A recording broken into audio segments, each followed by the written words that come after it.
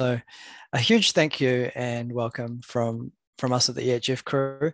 Just a tiny little bit of context on this session. So this is part of the EHF Mini Springboard, which is a series of sessions that we're running this week in line with the new organizational strategy of EHF. So EHF exists to partner with Aotearoa to find and build solutions to our toughest challenges so that Aotearoa New Zealand can be an inspiration of global leadership for future generations.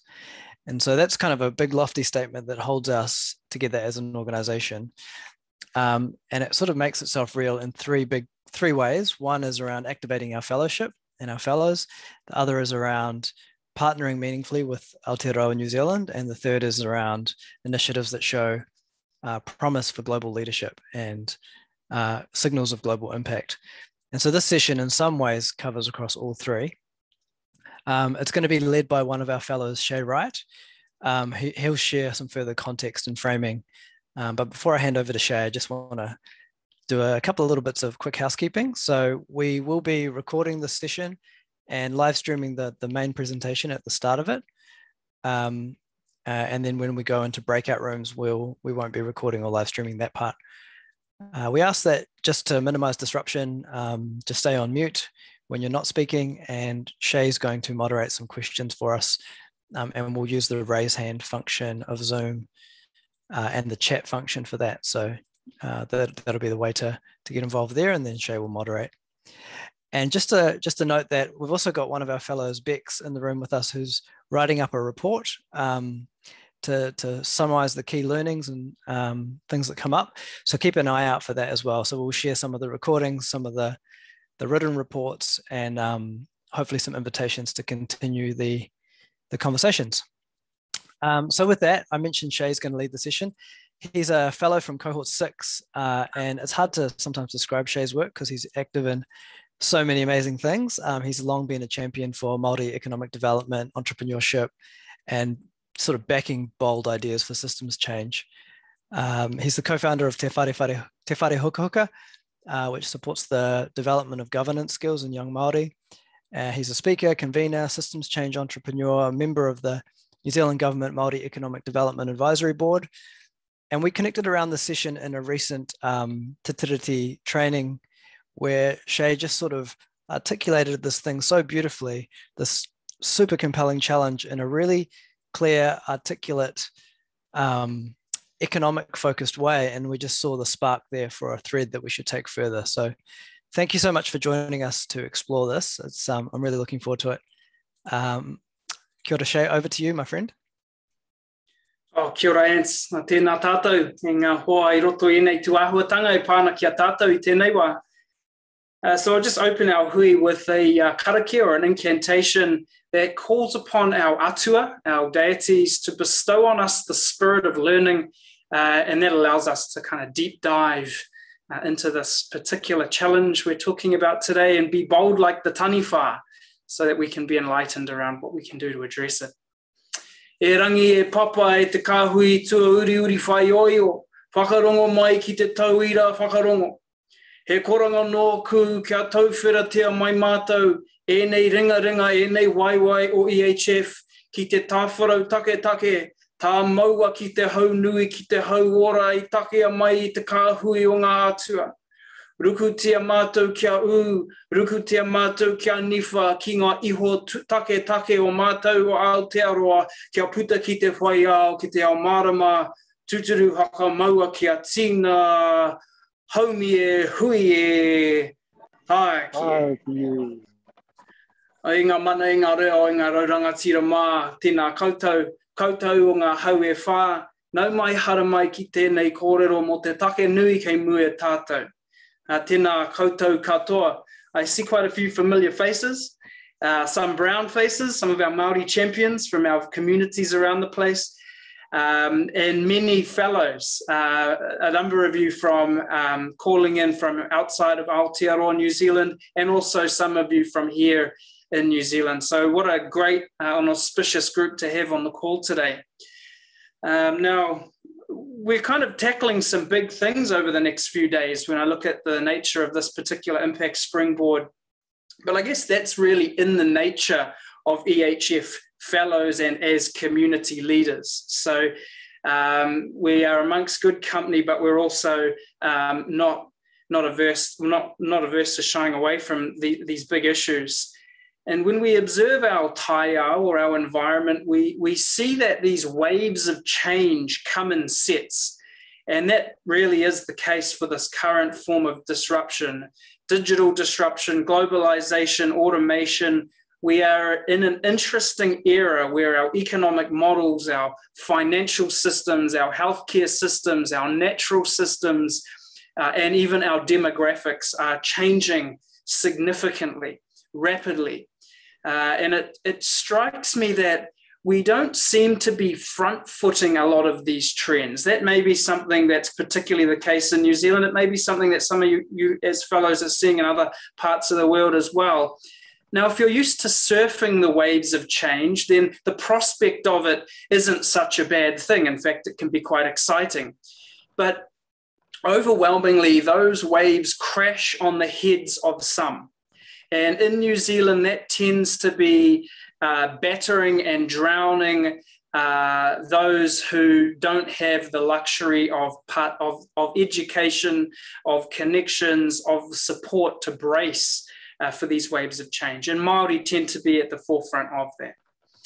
So when we think about that context, it's something that we need to be changing for Māori so that we can ensure that there is greater levels of equity and opportunity.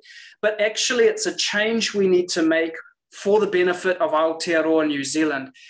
We need an Aotearoa that works for all of us. And if we think about where that work's really needed, it's to create a future that works for Māori and Pacific peoples in particular, given the proportions of who is going to make up our future workforce in New Zealand.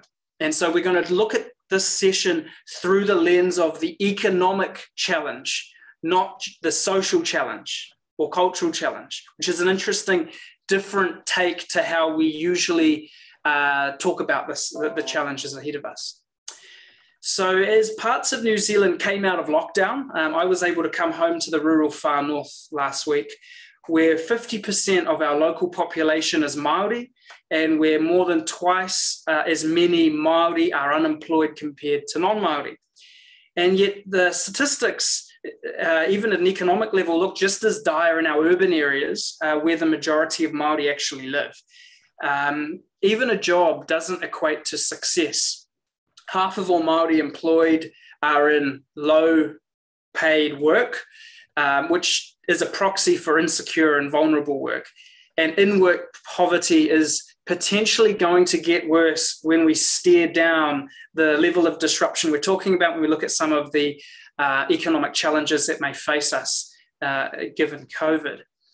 And so, you know, this is pretty compelling challenge in itself, but our demographics are going to shift to make this challenge even greater. Māori, Pacifica, and other ethnic minorities are going to make up more than 50% of our workforce in the next 25 years.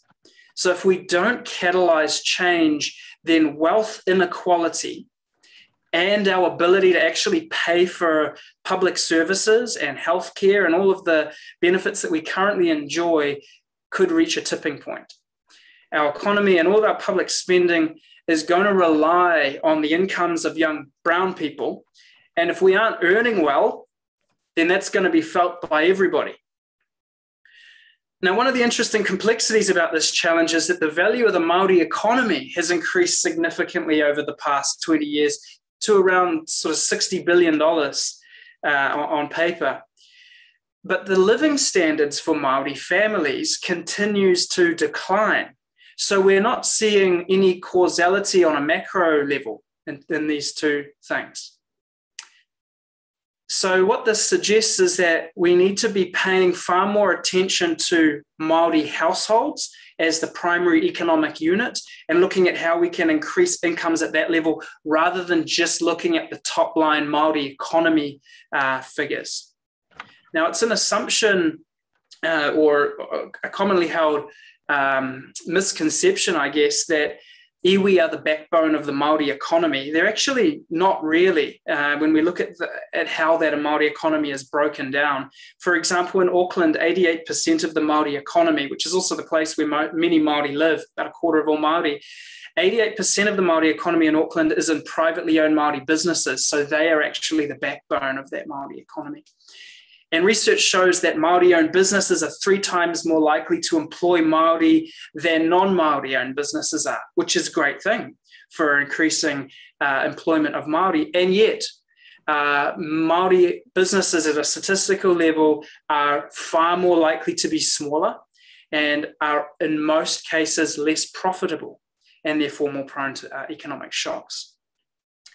Sir Mason Jury, one of our top Māori leaders, proposes 3 goals for Māori educational advancement. And I think that these are also relevant for this session. These 3 goals are around for Māori to be able to live as Māori, so comfortable within their own culture and worldview, to actively participate as citizens of the world, increasingly becoming relevant when we consider the nature of globalization, and thirdly, to enjoy good health and a high standard of living. Very much in alignment with the economic challenge we've just been talking about. So I think that these 3 goals are a useful starting point for us to reflect the different dimensions of the challenge ahead of us. And so just to summarize sort of some of these thoughts and this framing, we're facing here an economic challenge, not just a social one. And let's be real about it. This is not a romantic situation that we find ourselves in. This is going to be something that's very difficult for us to address. We're talking here about reversing generations of discrimination, of colonization, of neglect, of lack of good solutions, lack of coordination. But if we can catalyze success here for Māori households and whānau and young people, then we can create another type of intergenerational change and hopefully bake in success and opportunity, which will benefit New Zealand, really will help New Zealand at an economic level moving forward. So we're not unmindful as those of us who already are grappling with these issues on a day-to-day, and we have many speakers and grassroots leaders, Māori leaders on the call with us today. We're not unmindful that addressing this issue is going to take many different types of stakeholders. It's going to take on-the-ground initiatives. It's going to take our schooling system. It's going to take government and policy change. It's going to take philanthropy and social investment. It's going to take mental health practitioners, research institutes, unions, industry, employers. And this is where you come in as fellows, as a global group of change makers who can look at the nature of this issue from different lenses and help us with identifying what is needed so that we can properly address it. And ideally, we invite you to actively be part in helping change the narrative. So while we know that we can't tackle this in one session, we're going to focus on 2 parts and 2 particular areas in this session to then set the context for further discussion. So those 2 areas is, firstly, we're going to look at some actual initiatives that are actually happening, and we're going to do some work on those initiatives. We're going to be able to contribute our thinking to them. And then we're also going to be able to look at it from a collective perspective. So what is the coordinating framework that we need in place so that we can create stronger alignment and impact around this issue? We've got roughly 2.5 hours on the run sheet. That first hour, we're going to spend setting the scene and kind of understanding it, not only the challenge, but also the future forecasting, what that could look like. And we have 2 speakers, Eruera and Hinepounamu, who are going to speak to us about this and then have time for Q&A. We're going to have a 5-minute break after that first hour, and then we'll hear from 4 Māori initiatives that are active and that are geared up around aspects of the solution to addressing this particular socioeconomic challenge.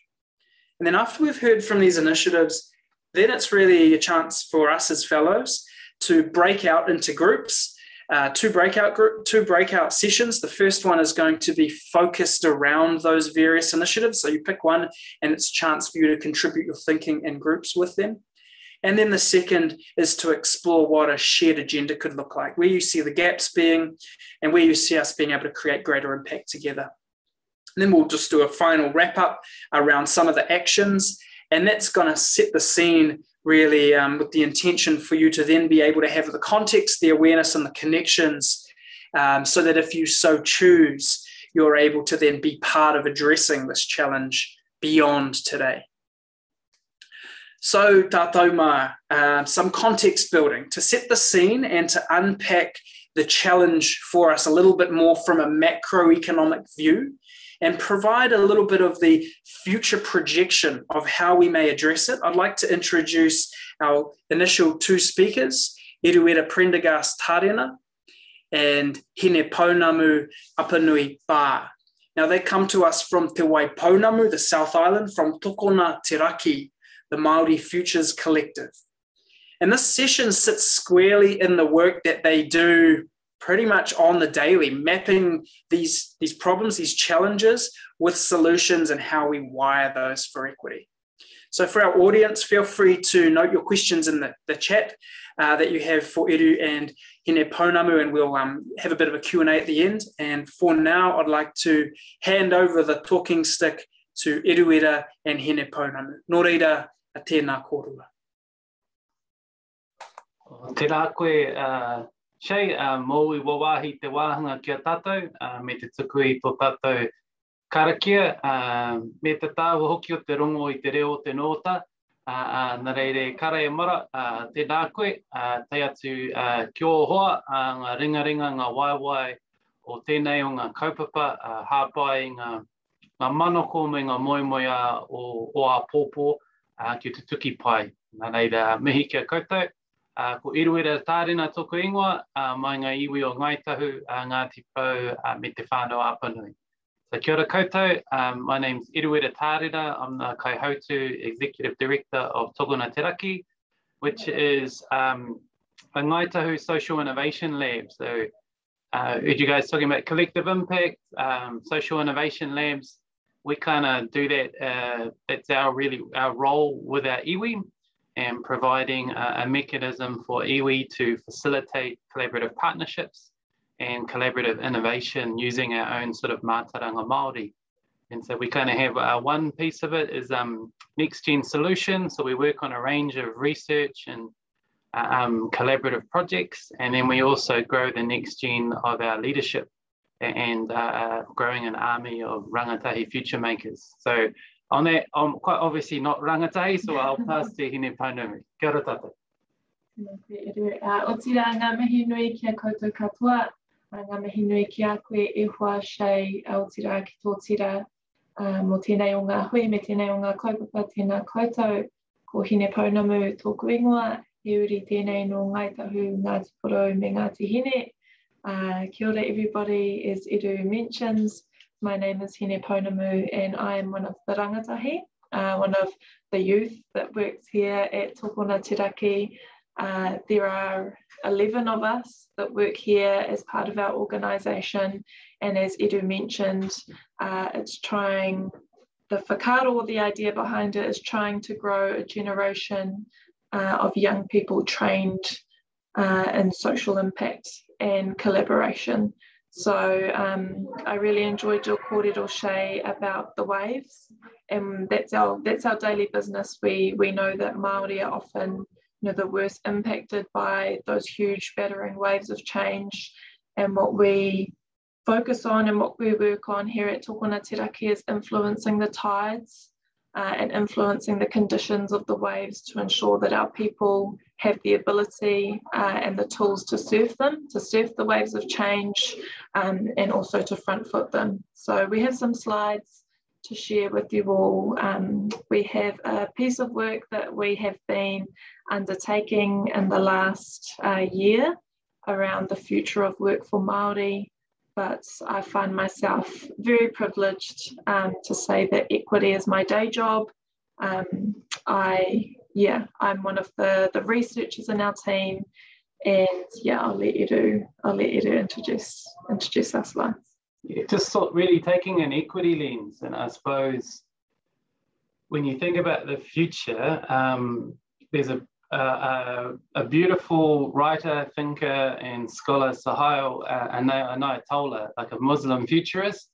And he just has this beautiful whakaaro that, if the future is just an aspect of the present, and even just by thinking about the future, we're changing it. So when we think about it, our tupuna, they were future makers. And we've been through a process where we've forgotten that. And so we've been decision takers.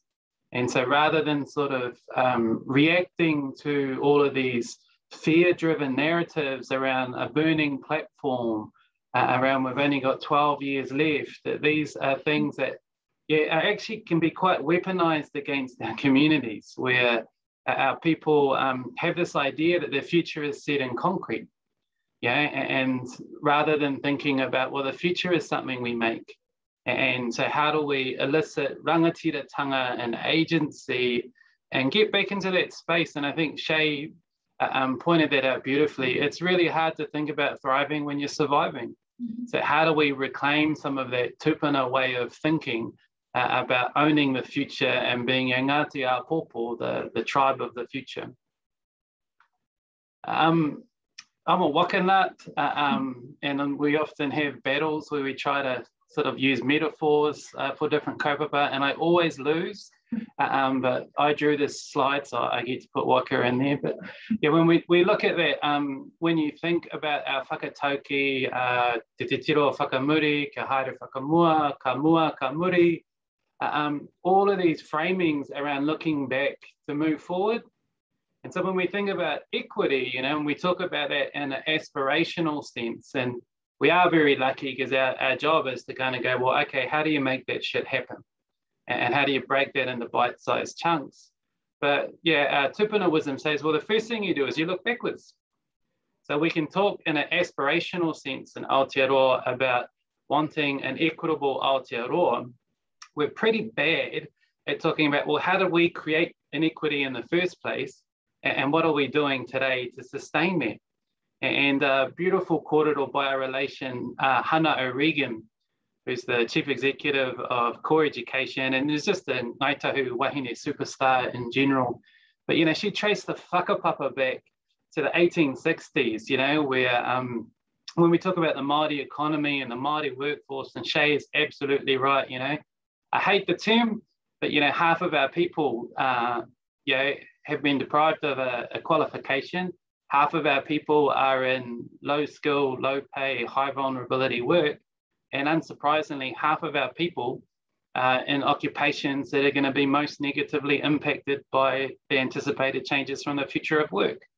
So these things didn't happen by accident. And right from the 1860s, you had overtly racist government policies where the intent was to create a blue-collar workforce, and all based around racial inferiority, superiority, to go, well, Māori will make their means by manual labour, not mental labour.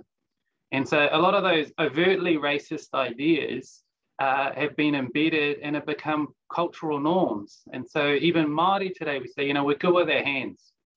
We're good in team sports, good on the guitar and a good laugh. But to go, well, your hands are operated by our heads, So we have this idea deeply embedded in our culture and our society and policy that Māori make good labourers but aren't capable leaders. And when you look at the implications of that, and I'm not going to get into all the deficit stats of today because, we're surrounded by that. But I think, again, Shay pointed at that key point to go, well, the implications of those racist policies and racist practices have created racial disadvantage and racial inequities today. And I'm not going to speak to that because that's just well evidenced, and I'm sure we all can rattle off a bunch of statistics and evidence around that. The key thing Shay pointed out is, okay, well, what about our future trajectory? So that's the weight of our past. We know that's pretty heavy stuff. But when we're looking ahead, as Shay pointed out, we are going to be the booming population of the future. We had our former kai whakahaere, Tā Mark Solomon, who used to do his 2050 speech and say, that half of the workforce in 2050 will be Māori, Pacifica and Asian. And absolutely right. And when you look at that today, to go, well, for every Pākehā baby being born, there's a Māori baby, a Pacifica baby, and an Asian baby. And when you look at, we did some work around futures that work for Māori, a report called Whānau. Saw the same stats that came out recently with a Westpac report with Bill, that, you know, the Māori workforce grew by 40% between 2013 and 2018. At the same time, the non-Māori workforce grew by 8%. So you can see there's this phenomenal brown population bubble that's coming through. And that, for us, yeah, is a massive driver in terms of change. So when we think about climate change, when we think about globalization and technological change, I think for Aotearoa, just as significant is this population demographic. And really that demographic dividend to go, well, okay, how do we see the strength and opportunity of a younger, faster growing browning workforce? And when we think about the idea of, you know, if you've ever heard the whakatauki, ko te pai tawhiti whaia kia tata, ko te pai tata whakamaua kia tina, like strive for distant shores, but cherish the ones you attain. You know, te pai tata is like a probable future to me. So you go, well, that's where we're currently heading. And so if you just think about that and you go, well, yeah, if our population is going to grow by 80% by 2040, then, you know, if we keep doing what we're doing, we can expect that a lot of those inequities will grow by 80%. The reality of it is actually they'd grow by 100% would be my not superly sophisticated guesstimation, but because, yeah, of our younger population who generally tend to have a higher level of vulnerability. So our youth population actually doubles by 2040. So when we think about that te pai tata, you know, our current pay gap for Māori is 2.6 billion. You know, by 2040, that would grow to 4.3 billion. Some of the forecasting work. And so you can kind of see that for that pai tata, even just the status quo is not viable.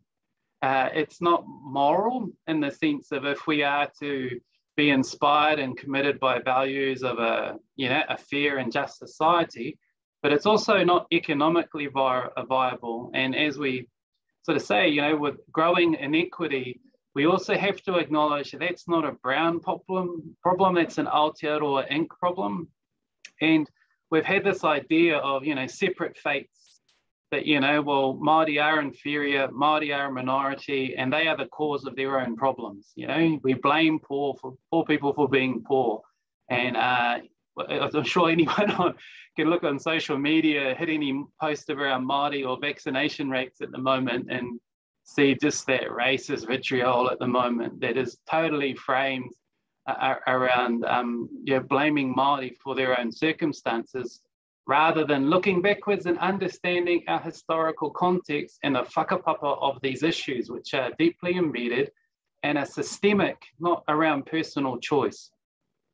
So coming back to that kaupapa and thinking about that te pai tata expected future, but really starting to flag to our Pākehā whānau to go that actually the fate of our younger, faster growing browning workforce is inextricably tied to our also growing, aging Pākehā workforce exiting the world of work and hitting retirement.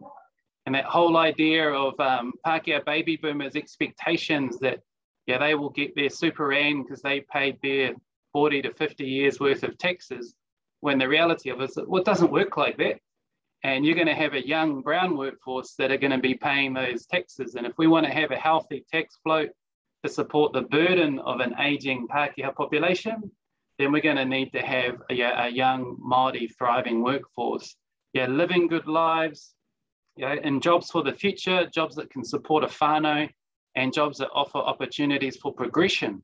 And that's a really different setup from our past. And so really, when we think about that, the opportunity of an equitable Aotearoa, an equitable future, but understanding what our current trajectory is heading towards inequality plus, how do we start to map where we want to be?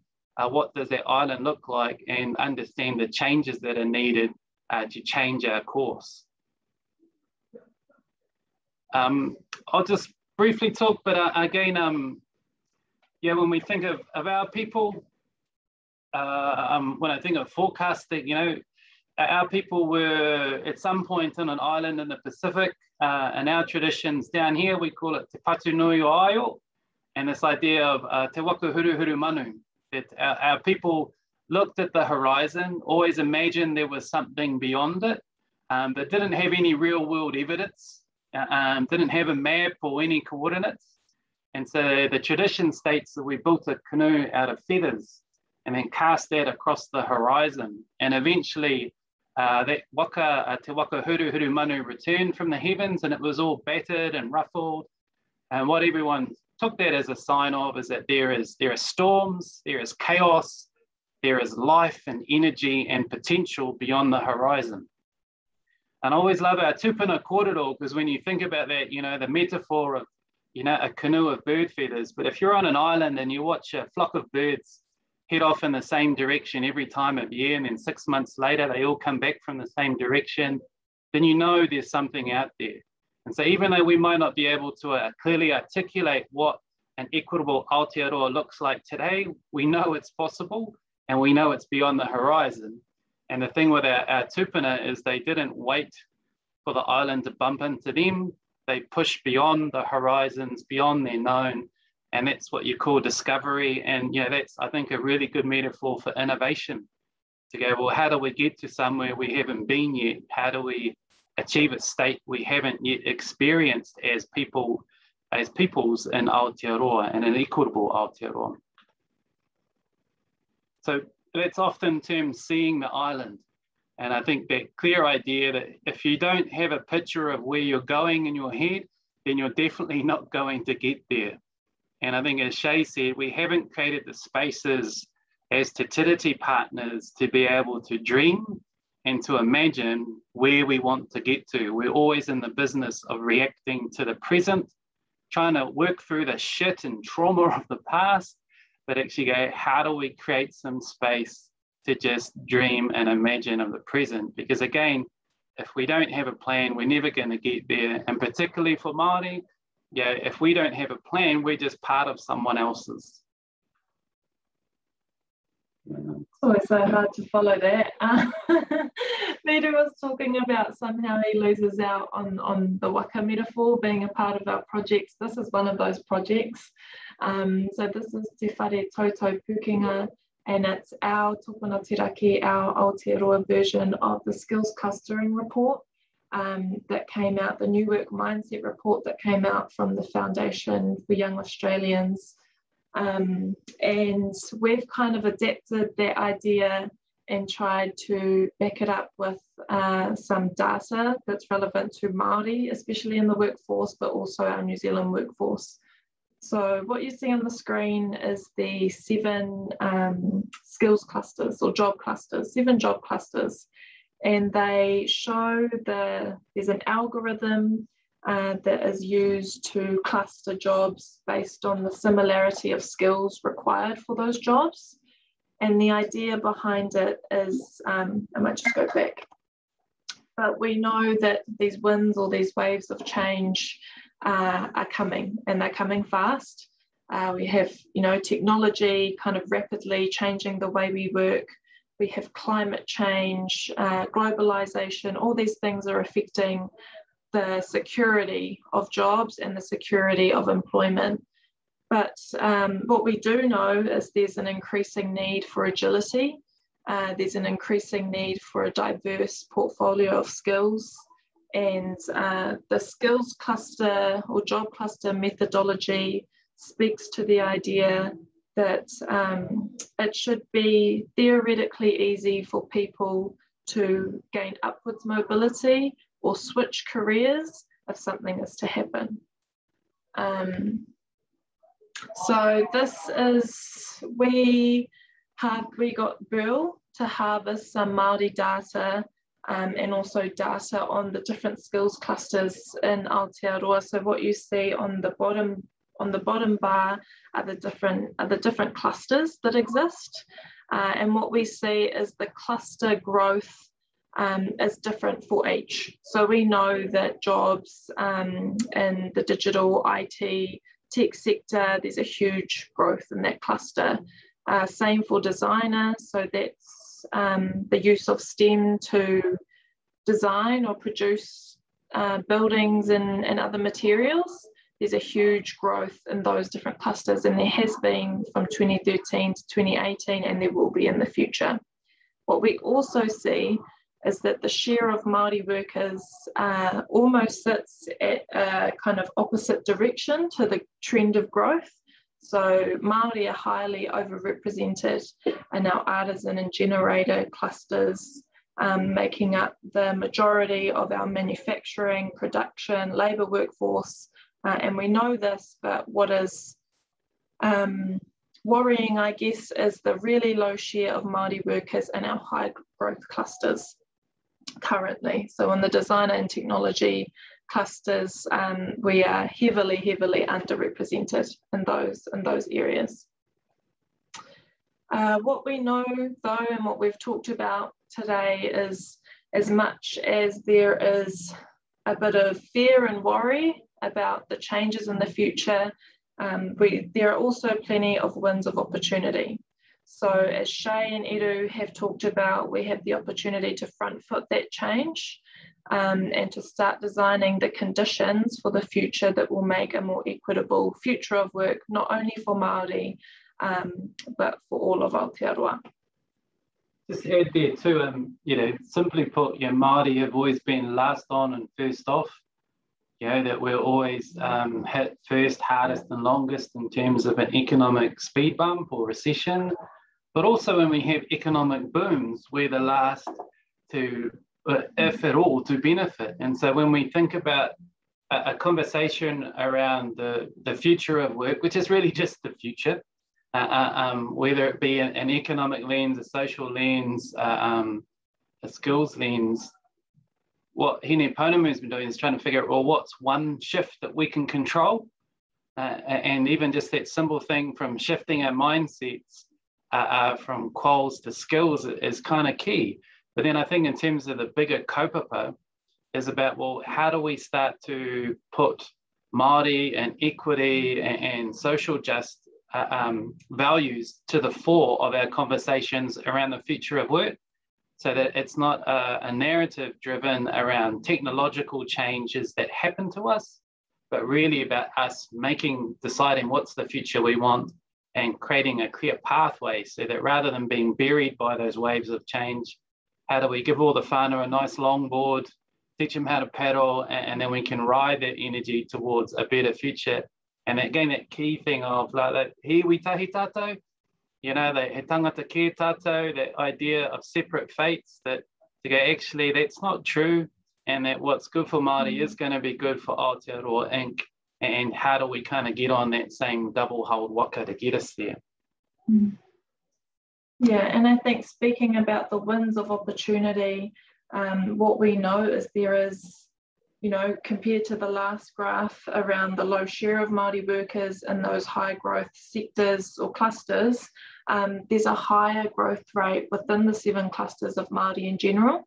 And if you look at the design cluster where Māori are heavily underrepresented, there's a huge growth, more than double the growth in that cluster than there is of all Aotearoa. And it kind of speaks to that idea of Māori are going to increasingly become the backbone of our working population. And it's when we look at the kind of shifts that need to happen, so we know that our pai tawhiti, is an equitable Aotearoa, but how do we get there and what shifts need to happen? We know that mindsets need to shift between a kind of linear, what do you want to be when you grow older? You go to university to study that and you work in that area for life. That's shifting to what skills do you have in your kete? What skills do you have in your portfolio, and how does that give you longevity and stability in your career? So the data shows that Rangatahi will have 18 jobs across 5 industries in their life. So that's a lot of jobs and a lot of industries. and that again speaks to the need to be agile, to have a diverse range of skills. And it's not to dismiss qualifications, but it's to think at the moment the entry into high skill jobs is really over credentialized, and how do we open up those gates to allow for equity? We know that most Māori don't go to university. We know the university rates for Pacifica are still really low. So how do we still ensure that those demographics have equal access to high level education and high skilled jobs? And for us, that's a shift from a qual job mindset to a skills career mindset. We also know that, you know, in the future, it's going to be more and more important to recognise lifelong cyclical learning, that we are never going to know enough to sustain a career for the rest of our lives, but we will have to continue to train, continue to develop our kite off skills to remain employable and to remain in jobs that you know, give us longevity. To say that the key thing we can guarantee is that the pace of change is exponential. So our challenge then becomes, how do we support whānau to adapt to that change and thrive into that future rather than getting buried by it? And just that simple idea of being educated and having a qualification, and having a qualification as the price of entry into the future of work. Well, if we have historic inequities, then we are immediately screening out and excluding 90% of Māori who don't go to university. So how do we have a different mindset, a different cultural practice, different recruitment processes, different data tools, different structures and funding mechanisms, so that we're building a new type of skills infrastructure that is built around lifelong learning and adaptation to change, as opposed to get your ticket and get in, or don't. And just that last thing. So again, that idea of the weight of our past and Māori being the factory worker, the labourer, that blue collar, low cost workforce. Together, that's what those policies and those ideas that do stem from, as I said, that kind of idea of human hierarchies, and racial superiority. That's where the whakapapa of this problem comes from.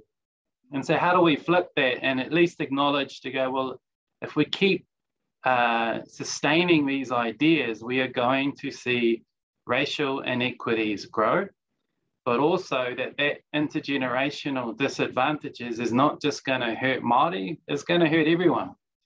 And really, when we think about that, we can now start to use data, which Hinepounamu is working on, start to look at, well, where are these opportunities going to be? How do we create enterprise skills and make that a normal toolkit for our rangatahi in our country, so that when they have good enterprise skills, no matter what's hot, they can bounce and thrive. So these are highly transferable skills. In particular, looking at Shay, but also for us, this idea that you have to leave your culture behind in order to move forward. We're already seeing that the most in-demand skills are those human skills, collaboration, teamwork, critical thinking, communication skills. And when we look at our Māori values, it's like whanaungatanga and mahitahi is the secret sauce, that it's actually owning our cultural strengths are the things that set us up. And already seeing that in the market where technical skills are depreciating because they're getting eaten up by AI and automation, and it's actually those uniquely human skills that no matter anyone that's done collaboration knows there's no way an app or an algorithm is ever going to figure out how to get your aunties talking to your uncles. And that's the complexity of humans. So how do we embrace that and actually get rid of this sexist language around soft skills and really start to think around how do we embrace these human skills, because they're the ones that are going to set us up for the future. And ka kapi konei. But just, again, trying to summarize that, how do we start to have that conversation where we can actually wānanga what's the future we want. And in particular, for our perspective of things, how do we look at things like, if I go back to that pink bridge, yeah, when we talk about ideas of equitable futures, how do we kind of build those te-tiriti-based bridges to get us there? Because coming back to that idea of a shared fate, yeah, I've heard, I think Tahu Kukutai called it a demographic dividend, but, you know, just the end game where equity for Māori is equity for everyone. Yeah, it's an equitable Aotearoa where we're all doing good, we're all living our lives. Yeah, the dream that, yeah, every whānau can own a home, and it's not like one person owns 40 and it's 29 others are renting. So how do we kind of think about what's the economy we want, what's the society we want? But our assumption is that, you know, we're all going to need to hold hands and go on that journey together. And what would that te tiriti-based bridge look like to get us from that pai tata to the te pai tawhiti? It should have probably been a waka rather than a bridge, but yeah, ko tātou tērā. So me whakahoki te raka kōrero ki a koe, Shay. Oh, tēnā koe, tēnā kōrua. Moenei whakaaro whakaputa ki a mātou I pāna ki tēnei take nui ki a tātou katoa. Hey, so now we've got some time for questions, and I've got a few of my own that I've written down. I think there's a few in the chat, and now welcoming the space for other fellows as well to contribute any part I put in the chat, or feel free to use the raise hand mode if you've got questions for Hinepounamu and Eruera. Maybe if I just kick off to you both. One of the questions I have is around what's the size of the challenge here? Like, just for us to get a sense of the number of whānau that we're projecting to be seeing as those that we need to be working with. And given that we have different outcomes that are forecasted for various whānau, you know, we have some Māori families that absolutely are at the front end of change and leadership, and then we have others who are swallowed in the storms of this stuff. What do you sense to be the size of the challenge here that we need to be thinking about? And is it going to be that we need to be focused particularly on some, or is this something that needs to be considered for all Māori moving forward? I'll just probably, I often get told off by one of our sort of kaumātua, but for talking about equity, and he goes, well, that's not what we're about. And we always sort of have that discussion and to go, yeah, the end destination, that Hawaii ki ho, it is rangatiratanga, yeah, moving from dependency to self-determination. But I think equity is useful because it's kind of a marker of our progress on the journey. And so equity is measurable. So if we think of what would equity for Māori look like, I think it's around 33,000 Māori transitioning from low-skilled to high-skilled jobs. Additional 50,000 Māori attaining a tertiary qualification, and then a further additional 50,000 Māori attaining a level 5 plus. And stuff like that's tricky because we don't want to kind of plot our trajectory in the future based around the stuff that's easily measurable in the past and the present. But even in our own takiwa, just for Ngāi Tahu, we know that, you know, equity would mean supporting an extra, I think it's around 300 rangatahi to exit school with university entrance every year, and support an additional 6,000 of our whānau to transition into those high skill, high pay, high security jobs for the future. So the scale's pretty huge, bro. Long story short. But I think equity is useful in that it's something that we can measure. And again, it kind of, when you have that kind of bigger picture measure, it shifts the frame to look at the sort of societal and systemic lens, as opposed to going, you know, blaming whānau, you know, poor people are poor because they make bad decisions. When you look at that big picture, you can spot patterns, and there are really massive patterns in there based around, you know, cultural stereotyping and, you know, racial bias. So that's what's useful, is using equity as a target to measure our progress towards that rangatiratanga. Yeah, I would just also add, as well as the data that shows us the scale of the issue, a lot of the work we do is talking to rangatahi and talking to whānau in focus groups and in different types of qualitative, research methods to understand, I suppose, the impact of the issue. And regardless of how many people are impacted, by what's happening in our education and employment space, it's actually the issue itself that is the size of the issue, if that makes sense. We hear from rangatahi who, have been really heavily undercut by our education system and really struggle to find their way into meaningful or just employment in general. So the size is absolutely huge, and we can plot projections and data, but it's also about whānau showing up for each other, and iwi Māori organisations showing up to pull our rangatahi and to pull our whānau into better positions as well. Well, I think just hearing the articulation of, yes, equity is a useful proxy for measuring progress towards self-determination, that's an interesting. I think for me, hearing the scale of the challenge reflects the idea that this is systemic. If we're talking about tens of thousands of Māori moving from low skilled to high skilled jobs, needing to be, transitioning into attaining certain kind of qualifications to be primed for that future workforce, then, that really, am I back? Your sounds funny now. Can you try again? About now, is that better? That's good, thank you. Bye-bye. Yeah, the nature of the scale of the challenge you reflected there, Eruera, where we're talking about tens of thousands of Māori whānau or individuals needing to, transitioning from low-value work to high-skilled work into greater qualifications that are primed for the future.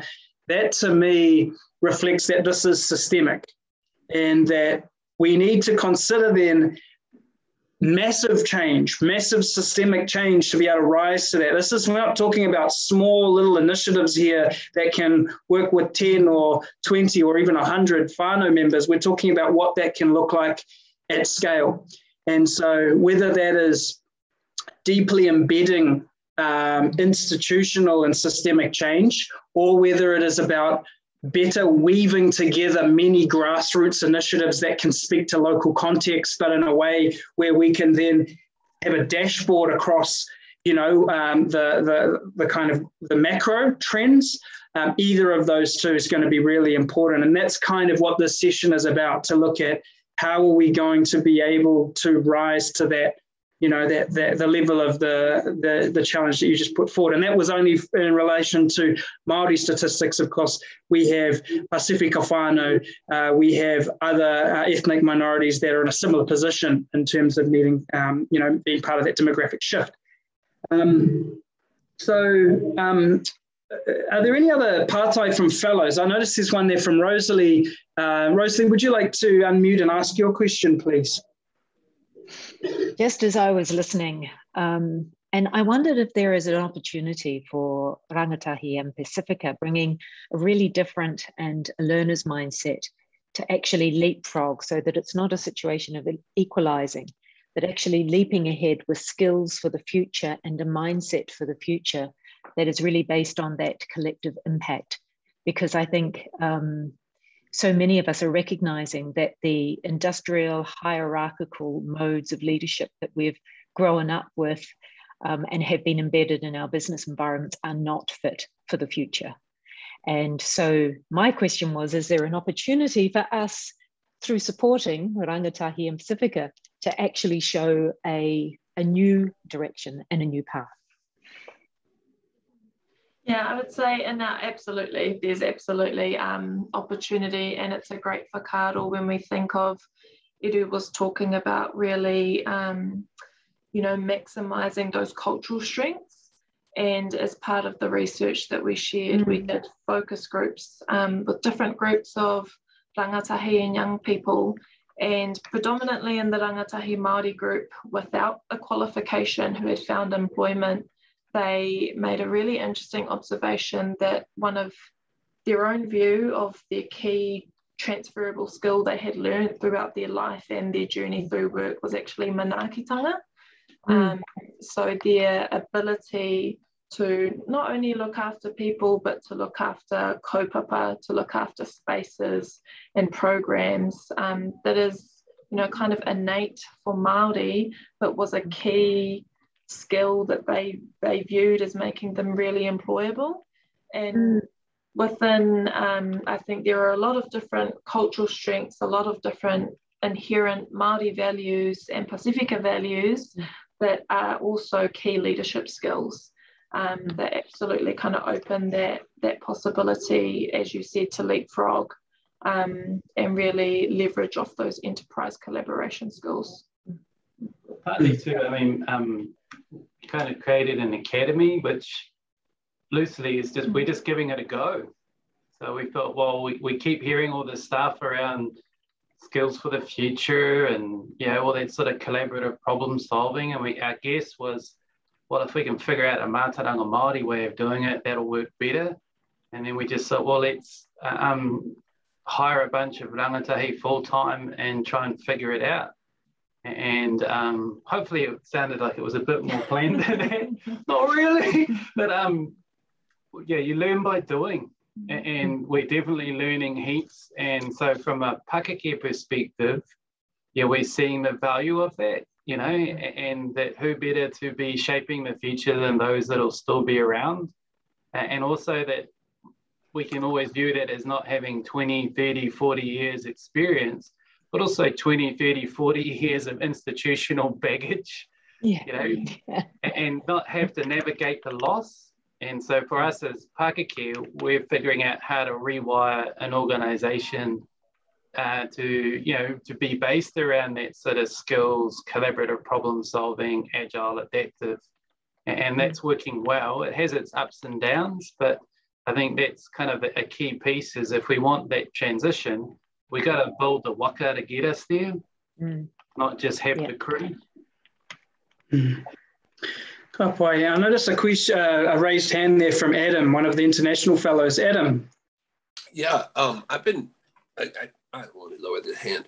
Yeah, I really appreciate this discussion. Thank you, Shay, for bringing this, and Ants and everybody for bringing this discussion. I think this is an absolutely vital discussion that you're having, and it's super exciting to me to have the speakers here speaking right now, because this is exactly the work that I've been doing in the regenerative built environment, is this visioning process of trying to understand what would or could we be doing, and how, it's like not envisioning the future. Well, the way I've been doing it is a little differently. We've been going backwards to the past and then forward casting to the now. But these kind of really core systematic changes. I mean, I've been studying the built environment in Aotearoa, and to me, one of the things that I see is a huge problem in Kiwi land, as it is in a lot of other British children, is that we look at our houses. Our houses are our ego economic engines. It's the way we retire. It's the way we pass on wealth, and it's also the way that we show each other who we are. And if there's no way to square that circle. That has got to go. And to see, a vision of a decommodified land, right? And this is just a tiny little piece of the radical kind of change that we're talking about that has to be systemic with what's being thrown at us between now and 2050 in the climate wars. I just think that providing that radical vision of what could be as an aspirational thing, and then there's lots of ways and steps to make that happen. There's all kinds of cool built environment stuff going on amongst the Māori communities that I've been in contact with that are exploring on Whānau land some really revolutionary regenerative housing ideas and concepts. So it's a matter of kind of linking. For at least, and I'm only studying one tiny little part of the whole picture, right? Just the built environment stuff. But to me, it seems like linking up some of the initiatives that with the vision is, and then really it'll be an additive process. Like as you succeed, people are going to look around and say, well, we thought you were crazy for saying nobody's going to, you know, make their living off of their house because we're going to take care of each other, and you know, we can adjust our houses to the size of families that we need, and we can be agile within our communities, knowing that we're going to have climatic change that's going to make our houses much more movable and much quicker to go up and down, and you know, there's a lot of change coming for us, and like the future state of a climate resilient economy is based on redundancy and resiliency and reinforcement and cooperation. And New Zealand is the perfect place to be the experiment for that, because it's so far out from everywhere else, and it's so used to being out in its own waka in the middle of nowhere. And the kind of change that's coming very rapidly in the West is going to really hit everybody hard. And so the quicker New Zealand gets onto this idea, and what better way than have the young people of the young iwi envision this, what could the now look like if we had been able to adjust our path along the way with what we know now? What could this now look like? And then I mean, this is super. I mean, anyway, thank you guys so much. I don't know if there's a question in there, but this is incredibly inspiring, and it's exactly the work I'm doing. And so, if there's anything I can do to ever help, I'm an architect, and I'd be happy to teach young ones about regenerative built environment. I'd love to engage with people that are in the teens that want to talk about design, and I'm also a builder, design and building and all that. I'm very inspirational. Happy to do that. Awesome. And I think too, you go, yeah, in a global context, inequality is growing and within pretty much every country, but what can make us unique is that sort of te tiriti superpower, and to go, yeah, how can we start to figure out what do indigenous solutions to global problems look like? What does te tiriti-based partnership solutions look like in terms of climate change? So absolutely tautoko that whakaaro, and to go, well, that's something we can own in that tiny little motu in the bottom of Te Moana Nui a Kiwa. Kia ora. Kia ora. Kia ora, Adam, for that, and reflecting that there are many different ways we can draw on mātauranga Māori to solve the social and economic challenges, and actually we're going to have to use that as a methodology, or as the way that we bring about the future. I'm conscious of our time. We're going to move for a 5-minute break, but before we do that, Paula, could you launch a poll? I just want to get a pulse of how we're feeling about this particular challenge that we've heard set down, and to see whether, in fact, we think it is one of the few things that we should be focusing on around addressing for New Zealand in terms of an economic challenge. So Paul's going to launch our poll. Just take that very quickly, and then we'll just have a 5-minute break before we move into our next phase of the session, which is going to be looking at some of the initiatives that are doing the mahi on the ground to address this stuff. And I'm also conscious that there are some questions which fellows have been wanting to ask and haven't been. I do think that they are relevant, that they can be posed later in the session to the broader group of initiatives as well. So we won't lose those questions, we'll just hold them for later. Kia ora, Paula. For some reason it says that the policy in Act is not available. I see. Oh, yep, I can see it on my screen. Can you? Huia's got her hand up, so I think there's at least a few of us. Kapai, all right, there we go. Oh, great.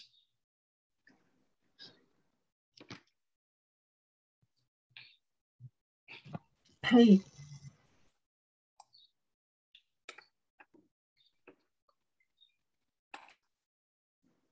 All right, so we'll just hold it open for another 20 seconds, and then Paula can give us a feel for how we're seeing this issue amongst us.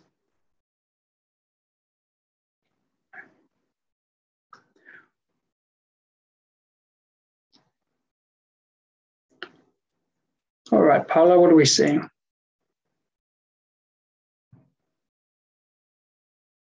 Okay, all right, well, it seems pretty convincing. 90% of us do see this as a key challenge. And I think for the 6% of us that think that there are greater economic challenges ahead of us, that is also a really important perspective to be bringing when we come into the conversation towards our breakout groups this afternoon. bring that perspective out, because we need to hear it from all, from all angles. And if we're still not feeling convinced, also please ask the questions which will help elicit that, so that we can really tease this out, because it's a challenge that I believe we're all facing, but it's also a challenge that we all need to be cognizant of, and that requires us to have the right framing for people to be aware of it and to be understanding of how they can be involved in solving it. So let's just break for a short break. We'll be back at, we'll go for 4 minutes. We'll be back at 1:12 for those of you who are in New Zealand, 4 minutes time. And then we will have our four speakers. All right, Eruera Tarena. Kia ora, Shay. Just to let the people in the live stream know that we will now stop live streaming, given that we will do breakouts afterwards.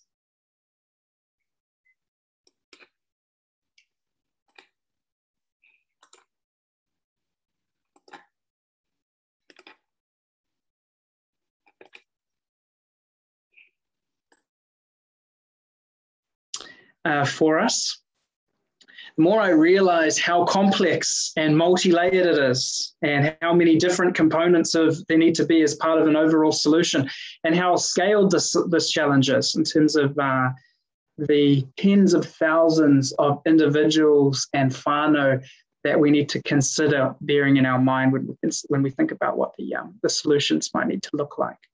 Now, these complex challenges aren't often solved through one intervention, especially in the lives of young people. So we need to therefore consider what that pathway or the pathways might look like, and how various initiatives can be woven together and well coordinated. I'm also cognizant that there tends to be a lot of duplication and a lack of coordination that goes on around community level initiatives. And each one of them typically is struggling for resources. So how do we ensure that each can be resourced to deliver what it needs to as it contributes to the greater whole? Now, the nature of these kind of issues, I'd like us to look at through a framework that I think can help with strengthening the coordination between these initiatives, and it's called collective impact. Many of you have probably heard about it. Eruera referenced it, and it's some of the work that they are doing there in Tokanaparaki and the Māori Futures Collectives. So I'd just like to, for those of us who are not intimately kind of aware about what collective impact is, or the various principles that make it up, I'd just like to share a few high-level principles. And if we can keep these in mind as we consider the overall solution, the systemic change solution that we will look at later in the session. Paula, just checking if you're going to be recording for Facebook this next session, this next component. I'm recording, but I'm not live streaming anymore. Okay, sure. Okay, do you want to keep live streaming? I think it would be helpful to. I think this is still a really important part of the session, which people will be interested to hear. Sounds good. Heading to do that now, but we are recording, and we will then upload the recording all together on our YouTube page. Kia ora, Paula. So just looking at collective impact. So collective impact is really a model or a framework that is premised on a commitment by a group of aligned organizations around addressing a social issue in a coordinated and structured way. So where we might have loosely cooperation or collaboration, collective impact really is about the disciplines that sit behind it. And what it's proven to do is increase the chances of that collaboration being successful. Usually it involves a number of different kinds of organizations and individuals and funders and businesses and government all working together, tackling the same issue from different perspectives. And there tend to be these 5 conditions for collective impact to work. And we'll just unpack what each of them are. The first is a common agenda. So having a shared vision and common specific goals around what success looks like. Also in the common agenda is about having an agreed definition of the problems we're trying to solve. If we have different versions of the problems, then we can be off doing disparate activity. But when we agree on what the actual problems are, we can all align our efforts to solving them and playing different roles in solving those same problems. And then the third part of the common agenda is knowing who the outcomes are for that we're trying to generate this impact. So we're clear on who the target group is for our series of initiatives. The second is around shared measurement. So this is having a common set of agreed measurement indicators that reflect progress, so that all of us, as we go about or embark on different parts of the agreed problem or work towards the agreed goal, we are all using the same approach to tracking progress. We're able to then share our measurements between different initiatives, and we're able to start to evidence what things are working and what are not, because we're using a common set of measurements, which is helpful not only for holding us each of the components accountable, because in a collective impact model, every component is important to the overall success. It's also helpful for sharing knowledge and different ideas between the initiatives. The third of the principles of collective impact is around mutually reinforcing activities, which sort of is in three parts. The first is making sure that we are identifying which activities make the most impact, so that we only do the things that really matter, that 80-20 rule. The second is that we are figuring out the order of things that need to be worked on, so that we're kind of using a domino effect principle or working on the right things first. And then thirdly, that we're defining clearly the roles that each organization or initiative is going to hold, so that we are carving up the workload and apportioning it to the right kinds of organizations. The fourth component of collective impact is around continuous communication. A lot of the time, collaboration falls down because there's not a real strong discipline around communicating between all parties. And so collective impact really embeds that into the structure to make sure that there's an agreed approach for how we will maintain communication, that we will prioritize knowledge sharing between the different initiatives, that we will build trust and relationships so that we don't feel that we can't share anything, particularly any sort of bad news or failures that we're seeing, which is all part of achieving success in the long term. And also identifying how we involve our communities and our core stakeholders in this communication. And that's not, so yes, that is our communities, and in this case, it would be Māori and Rangatahi, but it's also our other kind of stakeholders, including government agencies and funders. And then the fifth component of collective impact here, just to reference, is the concept of a backbone organization, an actual organization that has a dedicated role in serving the collaboration, which is important because if there's no one kind of there as the glue or the knitting to hold it together, then often these initiatives kind of fall apart or don't maintain that same level of practice. And I've just put on the screen here some of the work that backbone tends to do around project coordination. Usually they're independent. Usually they would be selected by the various members because they're seen as an honest broker. They'd have a dedicated team, sufficiently resourced. They tend to stay in the background rather than sort of be, the front and center, because success needs to be, and credit needs to be felt by all of the members that are participating. Usually the greatest expense in a backbone organization is around the people cost and then costs of the systems, whether they be communication, management systems, engaging with the community and administrative. So this gives us a sense of this particular piece here, which I don't feel when I look across our ecosystem. I think this is relevant as well for our conversation on Friday around the ecosystem. But when I think about our entrepreneurship ecosystem and when I think about the nature of our Māori community initiatives that are working with Rangatahi Māori young people, I don't see there being a strong collective impact methodology used, nor do I see there being a backbone organisation that facilitates a lot of that. So part of what we're wanting to do today is to evidence how we might use this collective impact methodology, or whether there are any themes from it that can help moving forward and rising to the occasion. So now we are going to look at some of these particular initiatives that are already addressing the challenge that we're seeing, or at least a component of it. So we have four that are going to present to us today. Generally, they are working in the space of enabling Māori and Pacifica youth to enter high-value careers that are geared towards the future, and that are integrating Māori knowledge. And that's been a particularly important lens that we've run over which initiatives we've showcased today. There are dozens and dozens of brilliant initiatives that are in some way connected to this challenge. And many of those, even if they're not presenting, are on the call today. And our Māori fellows are holding some of these initiatives. The four we're showcasing today are addressing what we think is kind of directly focused on this issue and integrate Māori knowledge.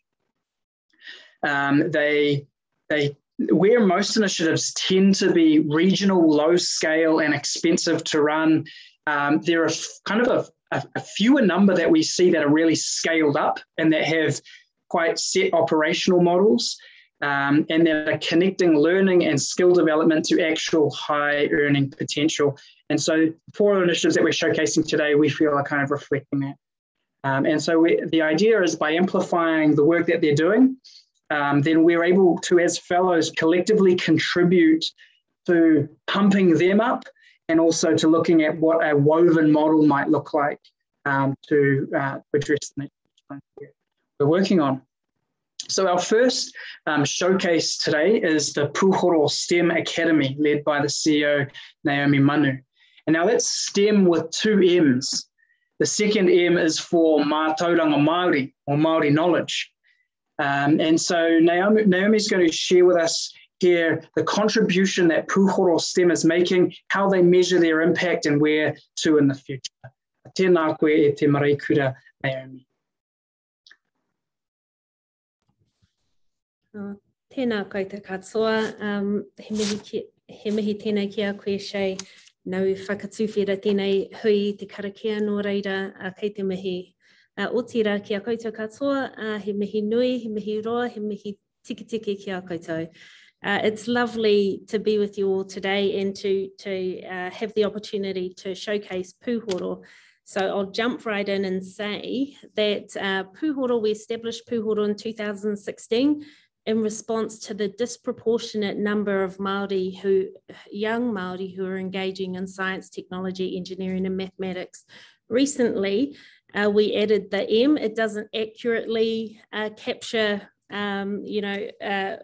it really is a visual representation of the sophistication of Mātauranga Māori or Māori knowledge. And so we wanted to visually represent that. So we added another M, but of course, we understand that Māori knowledge, STEM fits within the broader ambit of Māori knowledge too. So it's been quite wonderful having some sort of visual representation to make sure that we appropriately capture the sophistication of indigenous knowledge systems, and in this case, particularly Māori knowledge systems. Now, we have fewer than 2% of the scientific workforce are Māori. And so we wanted to do something that was going to address that. And what we did was we established a long-term pipeline. So from secondary school, in the last 3 years of secondary school, through tertiary and into employment. And the reason we established this long-term pipeline is for the reasons that Shay highlighted before around collective impact. It means that employers are participating in this kaupapa or this program and walking alongside young Māori from secondary school all the way through that pipeline. So that's a really important component here. When a student registers with this program, and we register their family. So we see whānau as a key driver of success. And that's also an important component of what we're trying to do here, is to ensure that they have, our young people have success, an environment where they can succeed and where they can thrive. What we're also, as we're going through this program, what we're also doing is we're re-engaging them often, re-engaging our young person in science, technology, engineering, mathematics at secondary school. We're supporting them academically.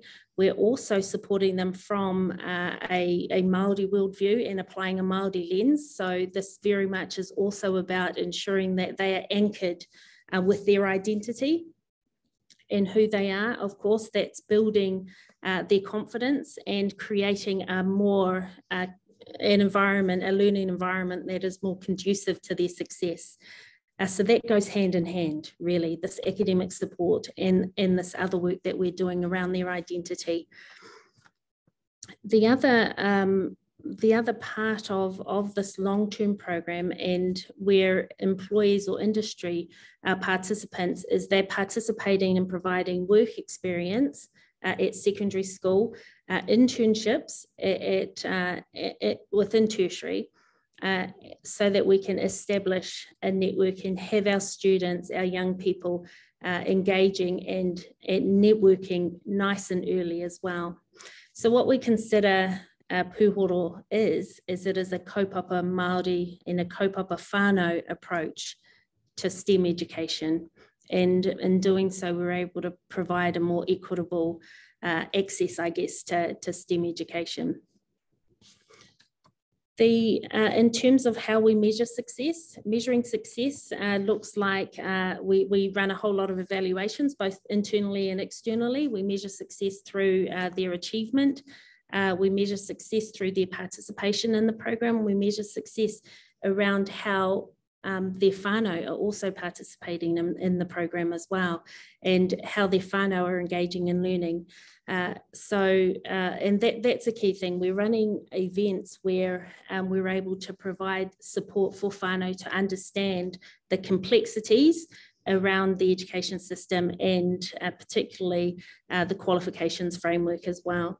And the last thing I just wanted to say is we started this program with 97 students in the Manawatu area, and we now have over 1,000 students across the country in the program. Over the next 5 years, we're looking to expand the program to 5,000 students.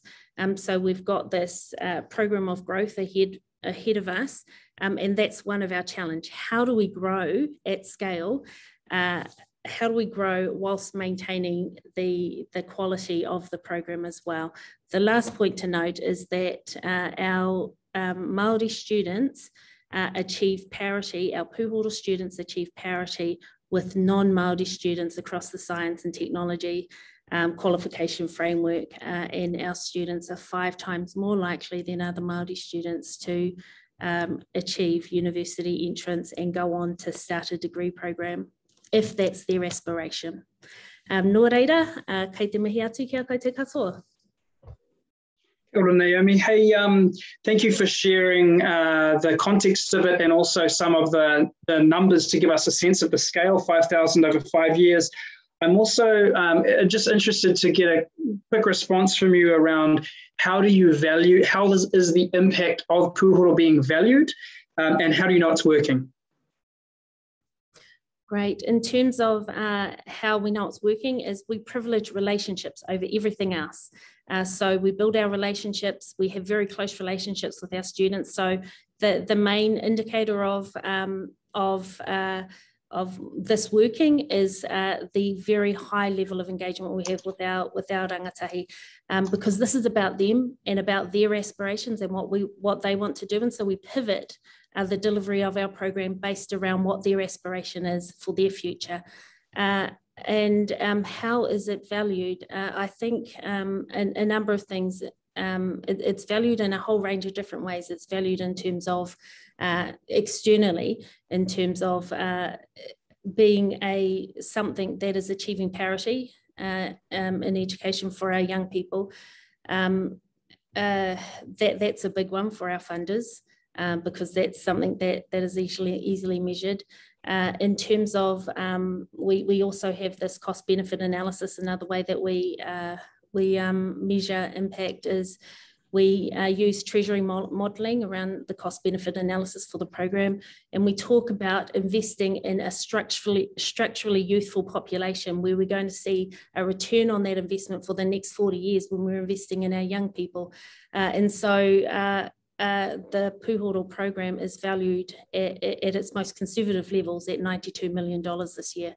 And so yeah, I guess in how the way that it is valued, I guess with our external partners, is we're doing something that hasn't been done before.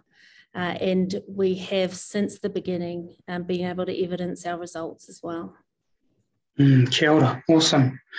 Well, there's one example for us if we're particularly interested in the STEM side of things and the way in which we might contribute towards that. Naomi will be hosting one of our breakouts afterwards, and so too will our other three speakers that are about to follow. So our second showcase for this afternoon is one of our own EHF fellows from cohort 8, Nikora Ngaropo, from the tribes of Ngai Tuhoi and Aotearoa, and he's going to illustrate for us his initiative, Young Animators, which is creating an end-to-end solution for youth to get into the animation, visual effects, and gaming industry. And Nikora is joining us from a very early morning in Dubai.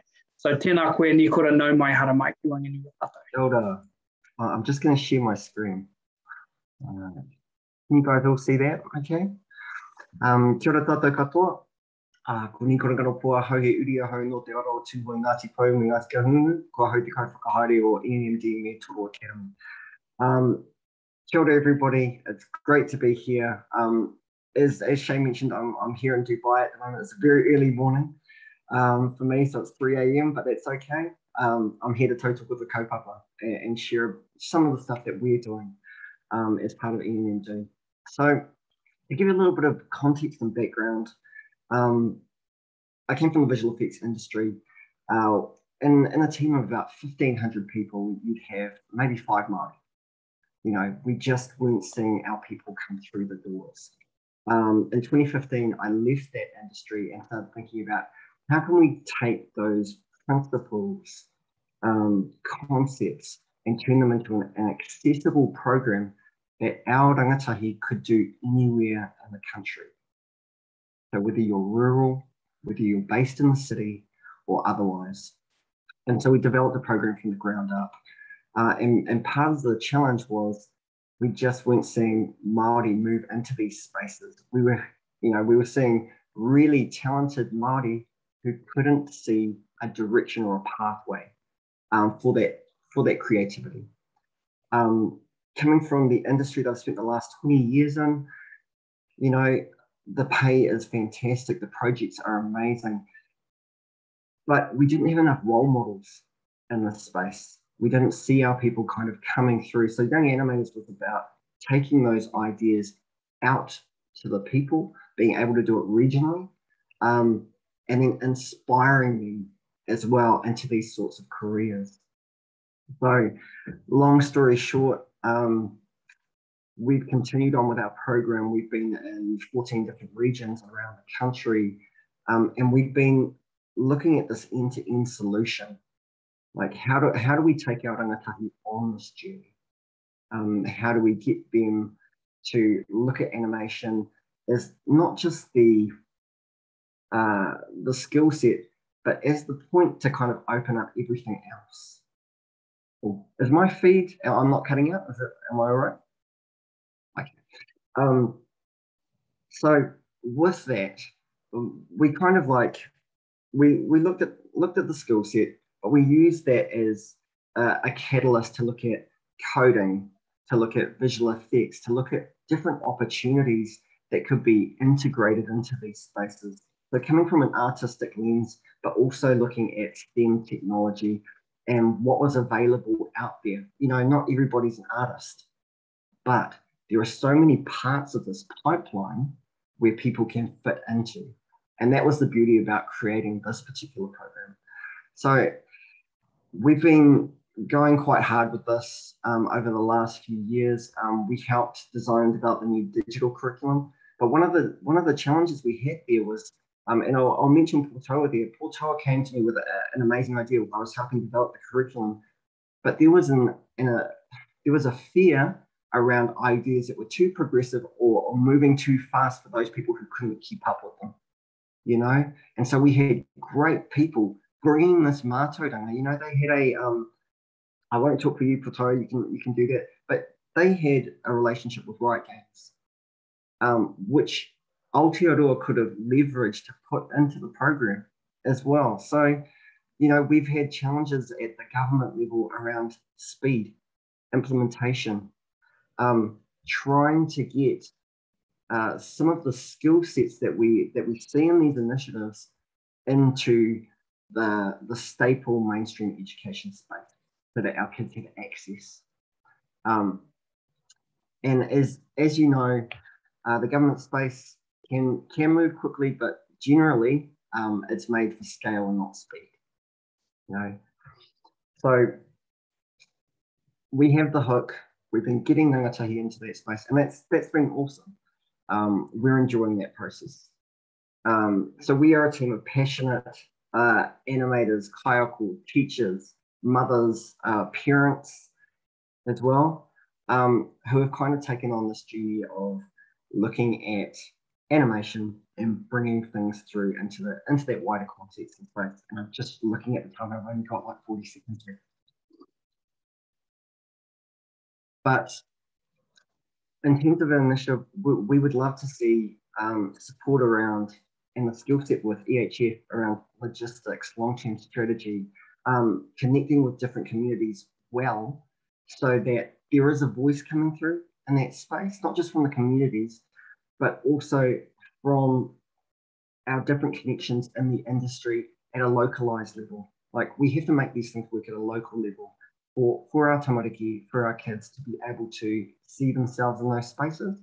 And so I guess our big ask out to the community is, what skills do you have that you might be able to bring into the space? Administration, strategy, logistics, procurement, policy, where we can rally those skills and try and change things, not just at a federal government level, but at a localized level as well, so that we can create partnerships within the community. Where we're not just asking for a handout, but a hand in, and everybody to come together and get on board. So I'll keep the time and I'll just cut it off there, but kia ora tātou. Kia ora, Nikora. And you mentioned in there Potaua as well. And so Potaua has joined us from the Digital Natives Academy. So it's something that he founded, an initiative based out of Rotorua, but now extending into other centres. And the Digital Natives Academy really helps Māori become leaders in the digital tech industry and creative industry and become future makers and innovators of technology. So tēnā koe e te tuakana Potaua. Kia ora tātou. Kia ora sei te tuakana ka nui te mihi ngā fellows o tā e tanhilu. Ke te runga rawa e te whānau tēnā tātou. Ko nangataha te maunga, te pūtehina te awa, ko Rotorua nui a kahumata momo e te moana, ko tino hopu te marae, ka me te taku whānau. Kia ora, my name is Potaua and I'm a Māori geek. And cheers to the cousins, my man, bro. And seeing you, Nikora, cousins, yes, came you. Cheers, Māori Shay. So just sending big mihi out to you from Rotorua nui, kahumata momo. My wife and I, Nicolasa, we started Digital Natives Academy about 7 years back, and it's our sanctuary in the heart of our city, where we inspire the next generation of digital leaders. I'll rewind back to like 2011, 2012. Our kids started jumping on Minecraft. They were just bubbers, got two little bubbers, and Minecraft was their thing. And we said one day for the birthday, Atitai, what do you want to do for your birthday? He goes, play Minecraft. So we got all of his cousins together and all of the tables, and we realized our house was too small and our internet wasn't that good. So we thought, how about we jump into In the background, I've been a hardcore spacey player since a kid. We used to go and play all the arcade games down at the fish and chip shop, the Little Dairy, and we used to dominate all the spaces, Aotearoa, Hamilton, Christchurch. Everywhere we went, we could find a spacey parlour, play a bit of Street Fighter, and then because it was, for us, it was entertainment and escapism, but it was also that social connectivity. All the cousins were in spaces. Most of us were broke. If there was 10 of us, one might have 20 cents. So, oh, well, seconds. But just that love for IT and or gaming always ran in my background.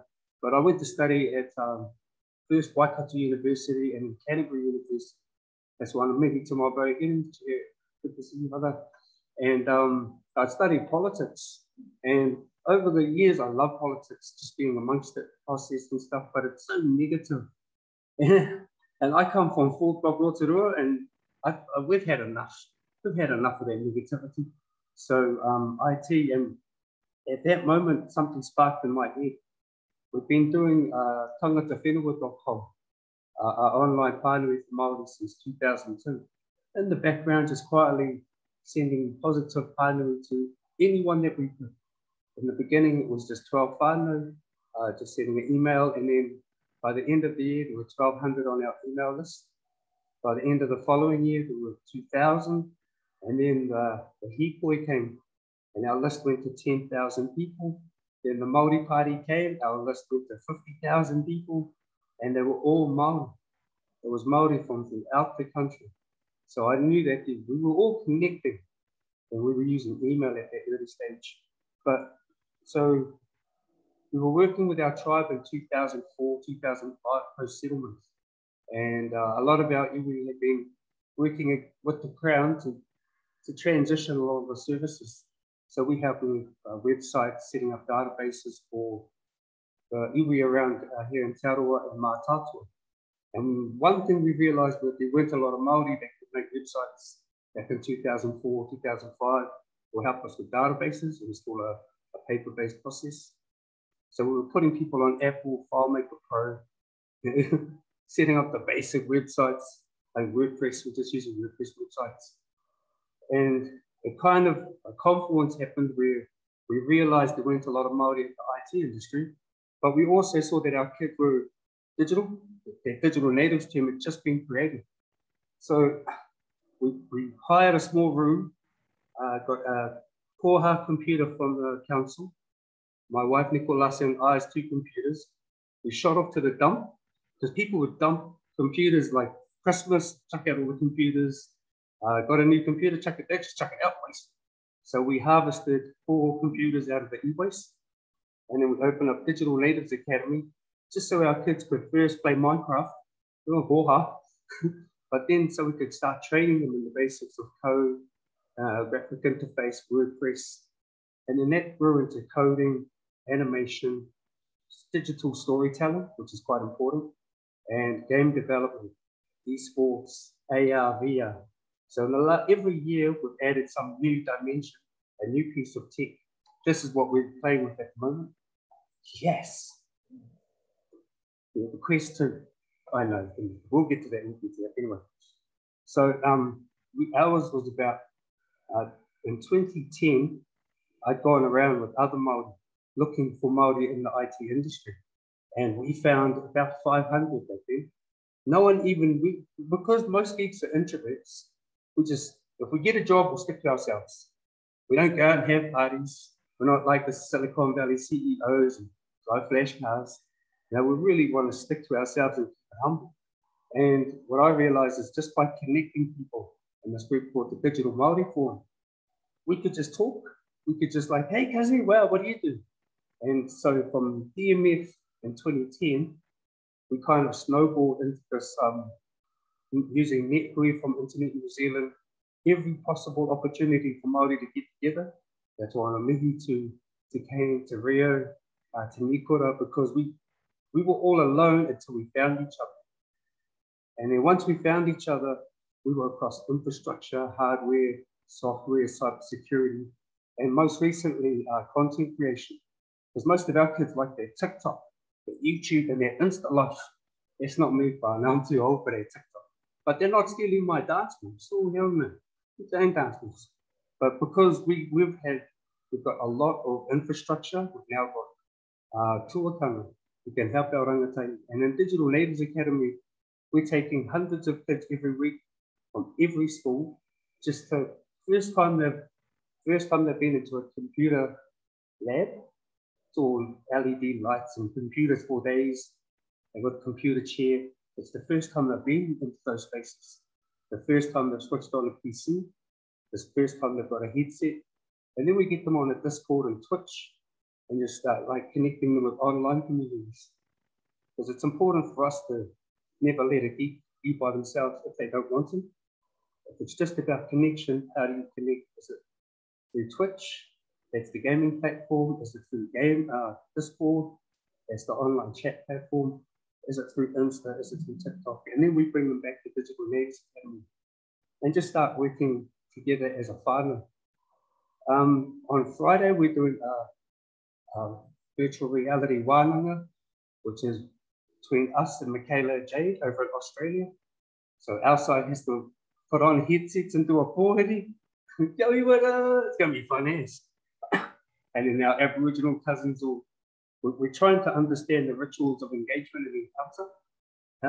How do our First Nations whānau greet and how do we greet? And after our hour session, we'll write it down. And our elders will be there with us inside the headsets. And then they'll help us develop some tikanga, because this is a new place for us, so we need to keep our tamariki safe and our rangatahi knowledgeable.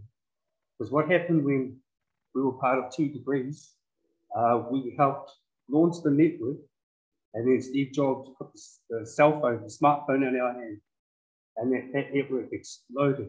And that was Māori based. That's not a story most people know. 2 Degrees is a whakapapa Māori.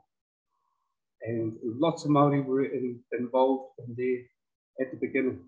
That's where I started to meet all the geeks. It was like, yes. But we got these phones and there was not a lot of ethics around them. And now all the years later, we're starting to see our tamariki are getting harassed, our rangatahi are getting bullied. And so because we didn't put down digital ethics then, we're in catch-up mode. So we're working with our whānau, our tamariki rangatahi, and our kaumātua, just to lay down the ethics, lay down the law. But at least there's wānanga where they can ask good questions, but here's our base understanding when we go into AI, or when we go into VR. So we make sure that our tamariki are grounded here at home, have aspirations and dreams, because first, Māori don't dream, because we've been suppressed. Whānau, did you know they've been suppressing us for 200 years? Oh, we're too kidding. But we don't give ourselves permission to dream. And that's an intergenerational thing. That's this generation now starting to dream, which will allow their whānau to dream. And we back ourselves, but it's all about connecting with all of the cousins that hold similar values. Yeah, so Digital Natives Academy here in Aotearoa, please come down when the lockdown or whatever. Yeah, lovely to meet you. Kia ora Potaua.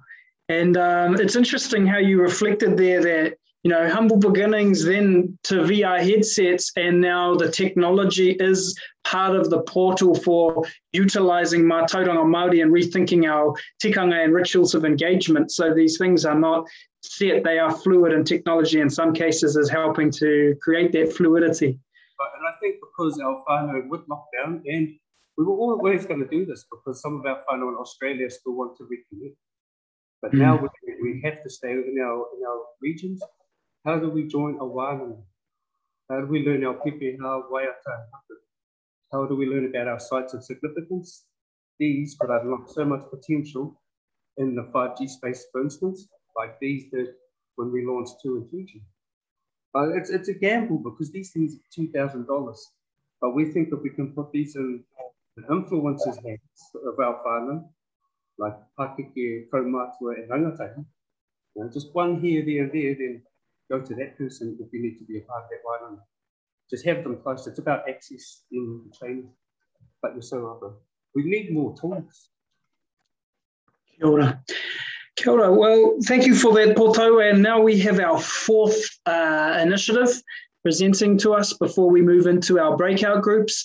And that comes in the form of Young Enterprise Trust, which delivers a range of entrepreneurship education programs and competitions in high schools, and actually was a big part of inspiring my journey into entrepreneurship when I was at school. So here to talk about the nature of their work is their Māori, Head of Māori Engagement, Ian Musson. Tēnā koe, Ian.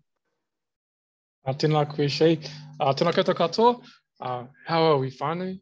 My name's Ian Musson, like Shay pointed out. I'm a coastie boy from down Ngāti Porou, so I've got a shout out to Kane and Phil over there, especially some of the amazing mahi they do down the coast and part of Taiki and all that cool stuff. But yeah, whānau, I had notes today, and then I was listening to everything, our first session, the second session, and those notes just went out the door. And I think for most of us, that was the case. And so what I thought I would do is come on and speak more from we'll call it a heart perspective of what we do at Young Enterprise and what we're doing, what we hope to achieve, and the impact that we intend to make in the future. And I guess to really kick that off, really want to acknowledge Potaua, Nikora, and Naomi, because the mahi that they undertake is incredible. And when I listen to them, I think, what more can we do at Young Enterprise? Now, to kind of frame things up for us, whānau, Young Enterprise, we're not a Māori organisation.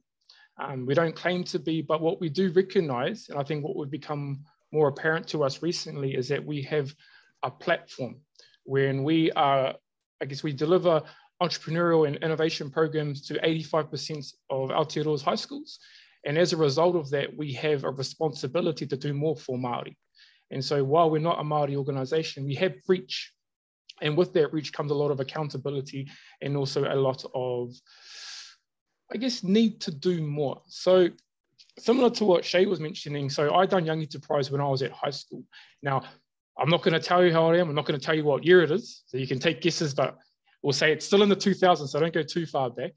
And it was a pinnacle part of me deciding what I wanted to do in my future. Now, it didn't suggest or tell me that I was going to go into business, that I was going to study a certain thing.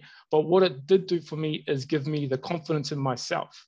Now, the reason I say that is because some of the biggest concerns, how I recognize them, I think as many of our whānau on here have recognized it, is that there is, and I'm going to read this because I've written this part down, and I think it captures my thinking well in this space, is we need to combat this kind of unfair, unwanted existing stigma. Okay, and so we know there's an underrepresentation of Māori, but also our Pacific whānau, our lower income whānau, and I guess a whole range of different marginalized groups in entrepreneurial activity. And a lot of this persists from my perspective in part because indigenous and other non-Western cultures have been stereotypically portrayed as being adverse towards excellence in these areas. And as a result of that, those notions carry on to young people, which then in turn reflects their ability of themselves, their self-identification, what they believe they can achieve. And as a result of that, they don't feel like they belong in such spaces. And so I think everyone on this call, including us at Young Enterprise, we all do it differently and we focus on different areas, but it's around how do we help our young people recognize the innate ability that sits within them to, and I don't use the word empower because I don't think we empower them. I think it already sits within them, but how do we help them to refine that, to be able to go on and continue to do the incredible things that I think we as people that have a little bit more maturity in terms of age recognize in them, but they can't quite see in themselves. So Young Enterprise in its simplest form, and from an external looking in, you might suggest that, okay, they help kids in high schools set up businesses, but for us, it's really around inspiring young people and unleashing future leaders. And we do that very much in, I guess, building skills. Yes, our young people do run a business while they're at high school, but more so it's around empowering them with skills that we feel are going to benefit them going forward into their future careers. And so it goes back onto Hinepounamu's and Eruera's talk around, I guess I've written this down too, moving from quals to skills, helping our young people recognize the skills that they do have or they can grow into and how those will benefit them moving into the future. I guess whānau is just to share a little bit about how we kind of measure some of the successes we have. You know, numbers are one thing, but they miss a narrative. I think of what as a Young Enterprise this year, we have 4,701 students, okay, which is cool. We have about 18% of those are Māori, which is cool, but we also can then recognize there's so many gaps that we're missing. and so much more that we can do in order to actually make a difference to more people. I looked back at my journey with the Young Enterprise. Shay mentioned it with his, I guess, on his korero intro to what I was going to talk around, the impact it had on our lives, but we also recognize that there's so many more young people that we can have an impact moving forward. I think I saw a question pop up. We got 4,701 students to answer that question doing one of our programs within Young Enterprise. And a portion of those are Māori, which is cool, but also it's about recognizing where those rangatahi Māori sit within the country, because a lot of them are, like Shay mentioned, in our bigger areas where a lot of Māori are, and then we want to really be supporting our whānau that are in our regional parts of Aotearoa as well to kind of build that ability.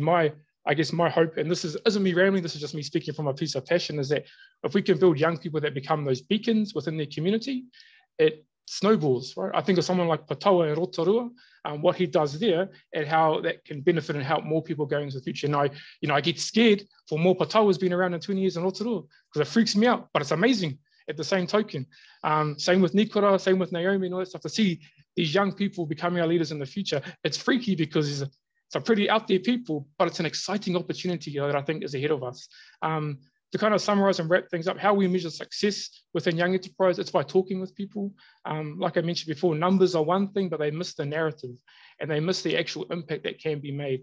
I know sometimes, and I think Naomi mentioned this, she was very articulate in how she mentioned it in terms of some audiences that we're trying to serve who may fund us are looking for numbers, but we know that the biggest impact is through those conversations. So we're fortunate that with Young Enterprise, we operate in 21 regions across Aotearoa, and we have people that are local in those regions that work with the students. So whilst I clearly don't get to know all 4,701 of our students, our people in the regions do get to know them and they get to talk with them.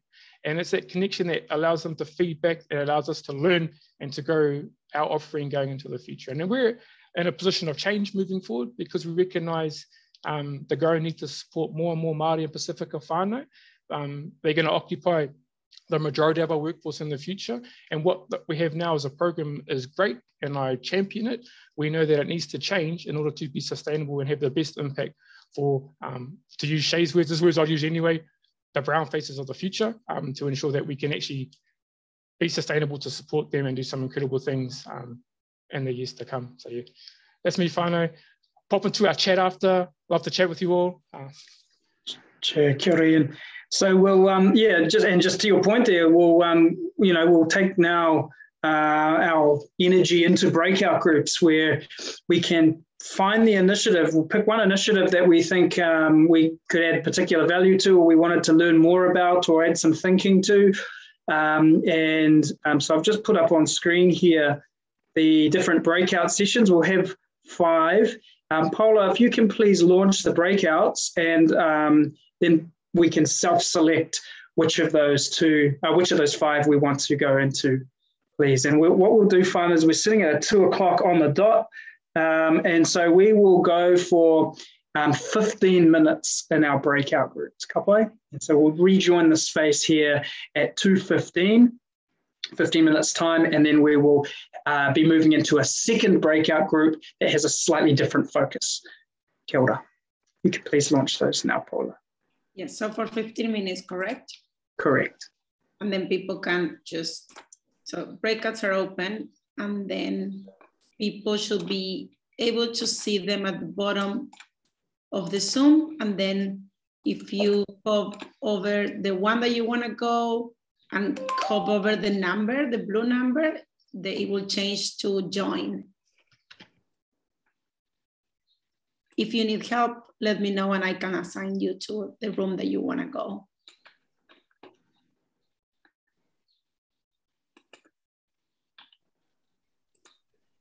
Paula. Always too short, eh? Always too short. Awesome. Well, so that was our first breakout group, whānau, an opportunity for us to have a chat about looking at particular initiatives that we think we could help out on, or ways we could stay in touch with them. What I'm keen to do is to just get a sense of 1 or 2 things that were top of mind that we took from the session. If there's anyone from each of them that would like to offer a few thoughts, and I might actually hand it to our hosts from the various initiatives to do that summary of like a kind of a key conversation that was had or a thing that was talked about in the session. So can we start with you, please, Naomi?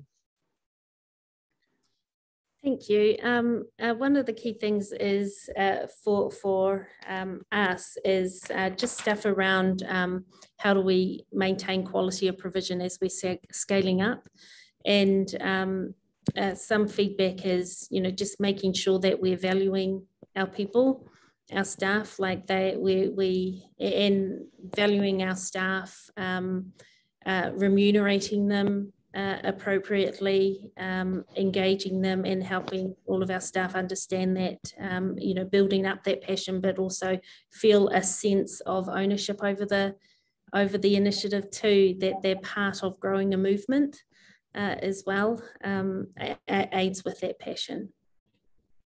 Which can be quite challenging to honour valuing staff at the level we would like to when we are grassroots organisations that run on the smell of oily rags. So that can be part of the challenge. And from the work I've done with various Māori organisations, often that manifests because Māori organisations tend to be funded by few government contracts and don't necessarily have earned income streams, business models beyond few limited amounts of funding. So how we could look at, through the EHF network, diversifying the range of funding avenues, or even better, building self-sustaining business models, that can always be helpful, hopefully, with addressing part of that challenge. Yeah, thank you. Bye. So Nikora has had to go because it's very early in Dubai. He has to have a quick sleep before the next day of the Trade Expo. Michelle, could you just give us a quick sense of what the conversation was with Nikora, and also what his ask might be? Yeah, so because I had seen already that he was after philanthropy, it was, how do we help more of the impact and the iwi companies get more philanthropy? And I know this is big for Lily as well. Lily said that she left us from Tolaga Bay. So he's going to be in MIQ next week from Sunday onwards for a week. So if anyone's got any ideas and can help him out, he would love to be able to broaden out and get more philanthropy in for his business. And one thing that came quite clearly in it was that the ask. What actually was the ask?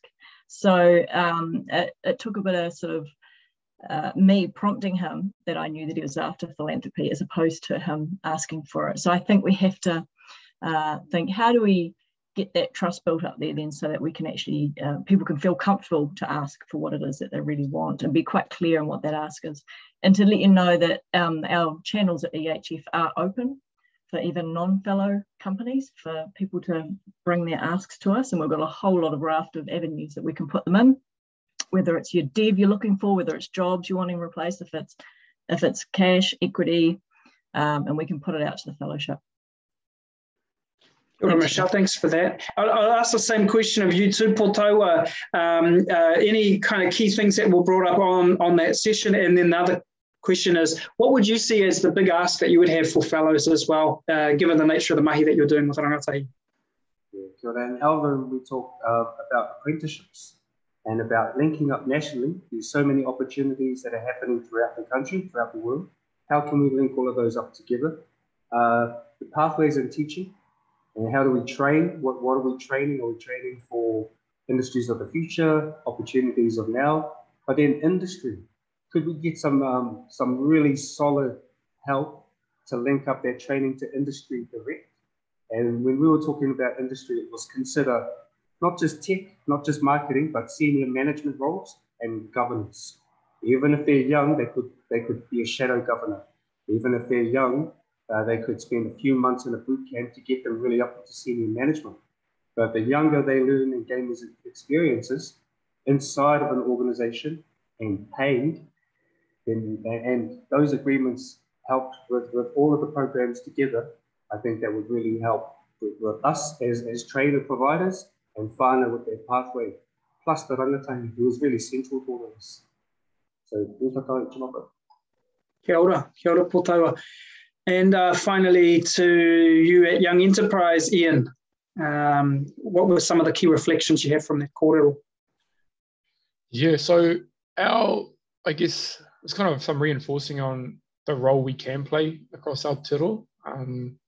And I guess reiterating that, that we're not a Māori organisation, but the reach we have gives us a responsibility to do more for our rangatahi and to do it in a meaningful and impactful way. And kind of part of the conversation led on from there was, what does our regional involvement look like? And so I guess, that's something that probably sits in my head, that's something, but I possibly didn't explain it correctly, is that, so how Young Enterprise operates across the country is that we have a regional partner in each rohe. And the idea is that it's someone local or a local organisation that supports the young people from that space. The reasoning behind that is it gives some continuity and some consistency to the people that our young people are exposed to, gives them a place to. And I guess the methods that to be able to support young people is we have a person in each region to support the students. We also have a person in each region that supports the teachers.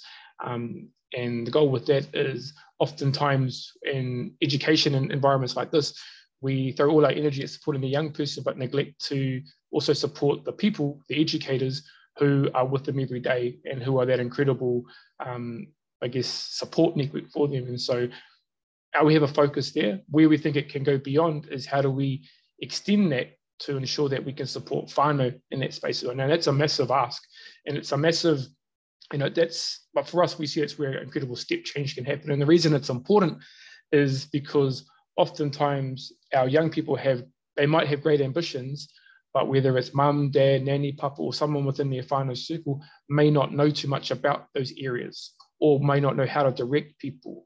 And so, for us, we know that now. And again, like I said before, by knowing that we have an accountability and a responsibility to be able to support that. And I guess so the ask, like anything, always ask for people, would love to always ask for money, and we'll ask for those things, but also being mindful is, I guess, probably what's more particular at this time is asking how we build, or how do we get the EHF whānau to help us build our young people to recognise the abilities that are within themselves. What more initiatives can we put out there so young Māori, young Pacific, and young people from marginalised communities recognise their innate abilities, the whakapapa that flows through them, to help them kind of lead the change for tomorrow. Ka pai, kia ora, Ian. It's interesting that you and Potaua both talked about this idea of stepping up into leadership, which really is that transition from being, as Eru was talking about, people who mahi with the hands to actually being able to use the strategic insights and into that kind of level of using the brain as a key organ of value. Hey, so I was interested to see that many fellows joined the session or joined the particular breakout around EHF's role in supporting these initiatives, which starts to lift us up beyond any one initiative to look at more the systemic space, the collective impact space. So Rosalie, if you could please share just a few of the reflections from your breakout group. Thank you, and I'd be very happy for anyone else in the group to talk, because we had quite a wide-ranging conversation. Really, what a lot of it came down to was thinking about what is it that we bring uniquely in our global and our local fellowship.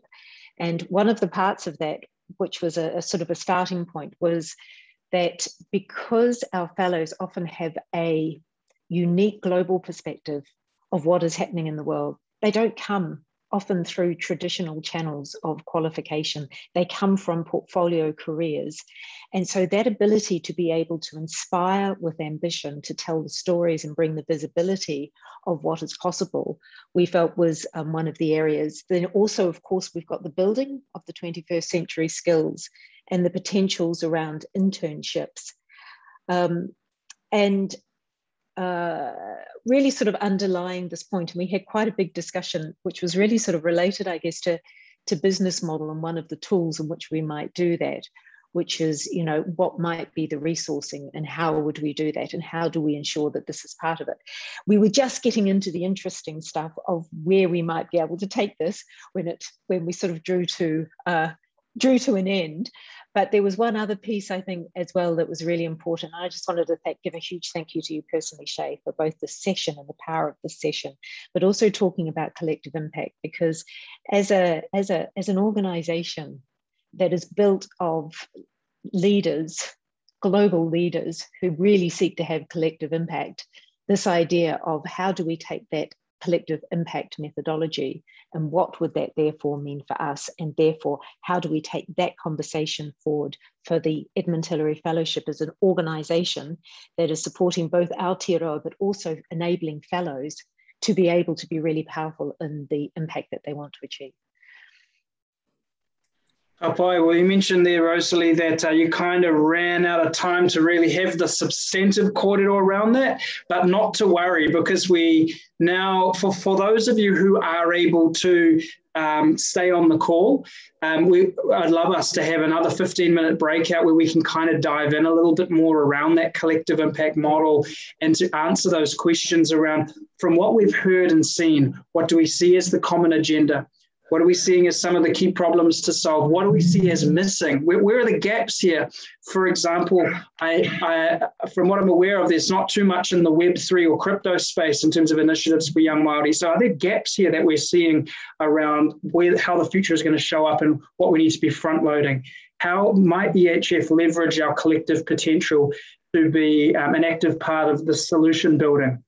What might collective impact model, what might that model look like in terms of bringing in more funding or creating greater impact for these initiatives? So I'd love us to be able to break out into our next breakout group for 15 minutes. And after that, we will be doing a final conclusion, and we'll be able to go in towards the rest of our days. But for those of us who can stay, we can join a breakout, and these ones are not going to be hosted by anyone in particular. They're just going to be randomly selected, and we do have the document which I'm just going to share the link to, and that is a place where we can actually start to harvest our notes. So if someone, at least in each group, can please contribute some of the thinking and whakaaro that we're hearing. I'm going to put that in now. Some of our speakers have to leave as well. And so just before we do break out into our breakouts, a huge me to those who have contributed their whakaaro in this session today, who have given their time to speak to us about this particular take that they feel every day in the work that they do. And so for the words and ideas that you've shared with us, thank you, and for the work that you're doing in your communities. All right. Kia ora Potaua, ka kite. Sweet, so I'm going to call Paula to launch the breakout groups again. If we can get into small groups. Morehu, the survivors, the ones beyond 2:30 p.m. who didn't have a back-to-back. So just to do a quick reflection, I should say, of our session, and then just a reminder of some things about what we're to from here. I think that this session, starting off with the summary that was provided by Eruera and Hinepounamu around this challenge, really reflects to us that we have quite a significant challenge in front of us. We're talking about something that's going to affect the whole of New Zealand, the economic and the social aspects of our communities. We're talking about a problem that is at scale. We're talking about tens and tens of thousands, potentially hundreds of thousands of people that need to be engaged in pathways and initiatives. Māori, Pacific, and other ethnic minorities, so it needs to be culturally imbued so that they have the opportunity to be skilled, educated, and transition into high-value work, or as our matua tā Mason jury would say, that we focus on ensuring that they can live as Māori, comfortable in their culture and worldview, that they can be active participants and citizens of the world, and that they can enjoy a good standard of health and a high standard of living. So that's kind of the goal that we're aiming towards. We've heard some of the challenges. We've seen some of the initiatives that are in place to help further that aspiration. We can see that beyond the specific initiatives, we need to take a bit more of a systems approach to addressing this. And so the conversation that we've had around things like collective impact and the way in which even EHF can play a role in coordinating, connecting and supporting these kinds of initiatives. This is really where the rubber hits the road, and this is the enduring conversation that we welcome you to join us in. Just a reminder that we have some further sessions coming up on slightly different topics, but interestingly enough, there seems to be this common theme of ecosystems and collective impact about them. Tomorrow at 9 a.m. New Zealand time, we have a session around measuring what matters, the global best practices in the impact measurement space to create a framework and tools for holistic impact measurement. Tomorrow, 3 p.m. New Zealand time, a session around taking a systems view of our New Zealand startup and innovation ecosystem and how we can grow that, not disconnected from the conversation we had today. And then on Friday or November the 19th at 8 a.m. New Zealand time, a conversation around New Zealand's priorities and opportunities in the emerging decade of action on climate. So in terms of moving forward from here, we have a form, like a little Google form that we'll put out, which is really just seeking your views of which initiatives, if any, you'd like to stay in touch with or contribute to moving forward. We'll make sure we send out details of the key leaders of those initiatives, and just to get your sense of the highlights and any suggestions you have from the session. So make sure that form comes out. We'll be sending out a copy of the recording. We still have that harvesting doc if you would like to put any further commentary in there as your ideas percolate, and that's going to be useful for the team that are behind the scenes pulling together the summary document led by Bex, one of our fellows. And we'll also be looking then at the role that EHF can play in an enduring sense in enabling some of these initiatives and what role it can play in the coordination piece moving forward. So thank you all for joining us for this corridor today. I'm just going to check if Rosalie had any further last things to add. No, just a huge and heartfelt thank you for the effort, for all the effort that you've put in, Shay, for every one of the speakers and for those that have attended through the session. This for us does feel really important. We think it's the beginning of a conversation. So I know that it's been, something of a marathon, and there's a huge amount that we have to think about and absorb. But frankly, I've never had the opportunity to have this conversation like this before. So, the mahi and the work is incredible, and we're excited about where we can take it from here. So thank you, Rosalie. And just to total all that, I think, I'm fortunate enough, I do get to have the conversations about this all the time, even at a government level. And this particular thing I'm fortunate about for today is that we were all able to participate in it with those community Māori leaders who are literally like at the forefront of creating that change and helping us drive some of these initiatives forward. So we've been blessed, and the Māori leaders that are involved in those initiatives are blessed to have had your willingness to participate in the conversation. Okay, well, I'll just close our hui with a karakia. This karakia is about closing down this as a learning space to enable us to transition back into whatever is next for us on our day. And to let any of the barriers and any of the heaviness from this conversation as well lift a little from our shoulders so that we can get on with the next thing that requires our energy. Nō reira, a me karakia tātou. Whakairia hia te tapu, kia wā te ai te ara, kia tūru ki whakataha ai, kia tūru ki whakataha ai, haumi e hui e, tāeki e. Ka ki te koutou.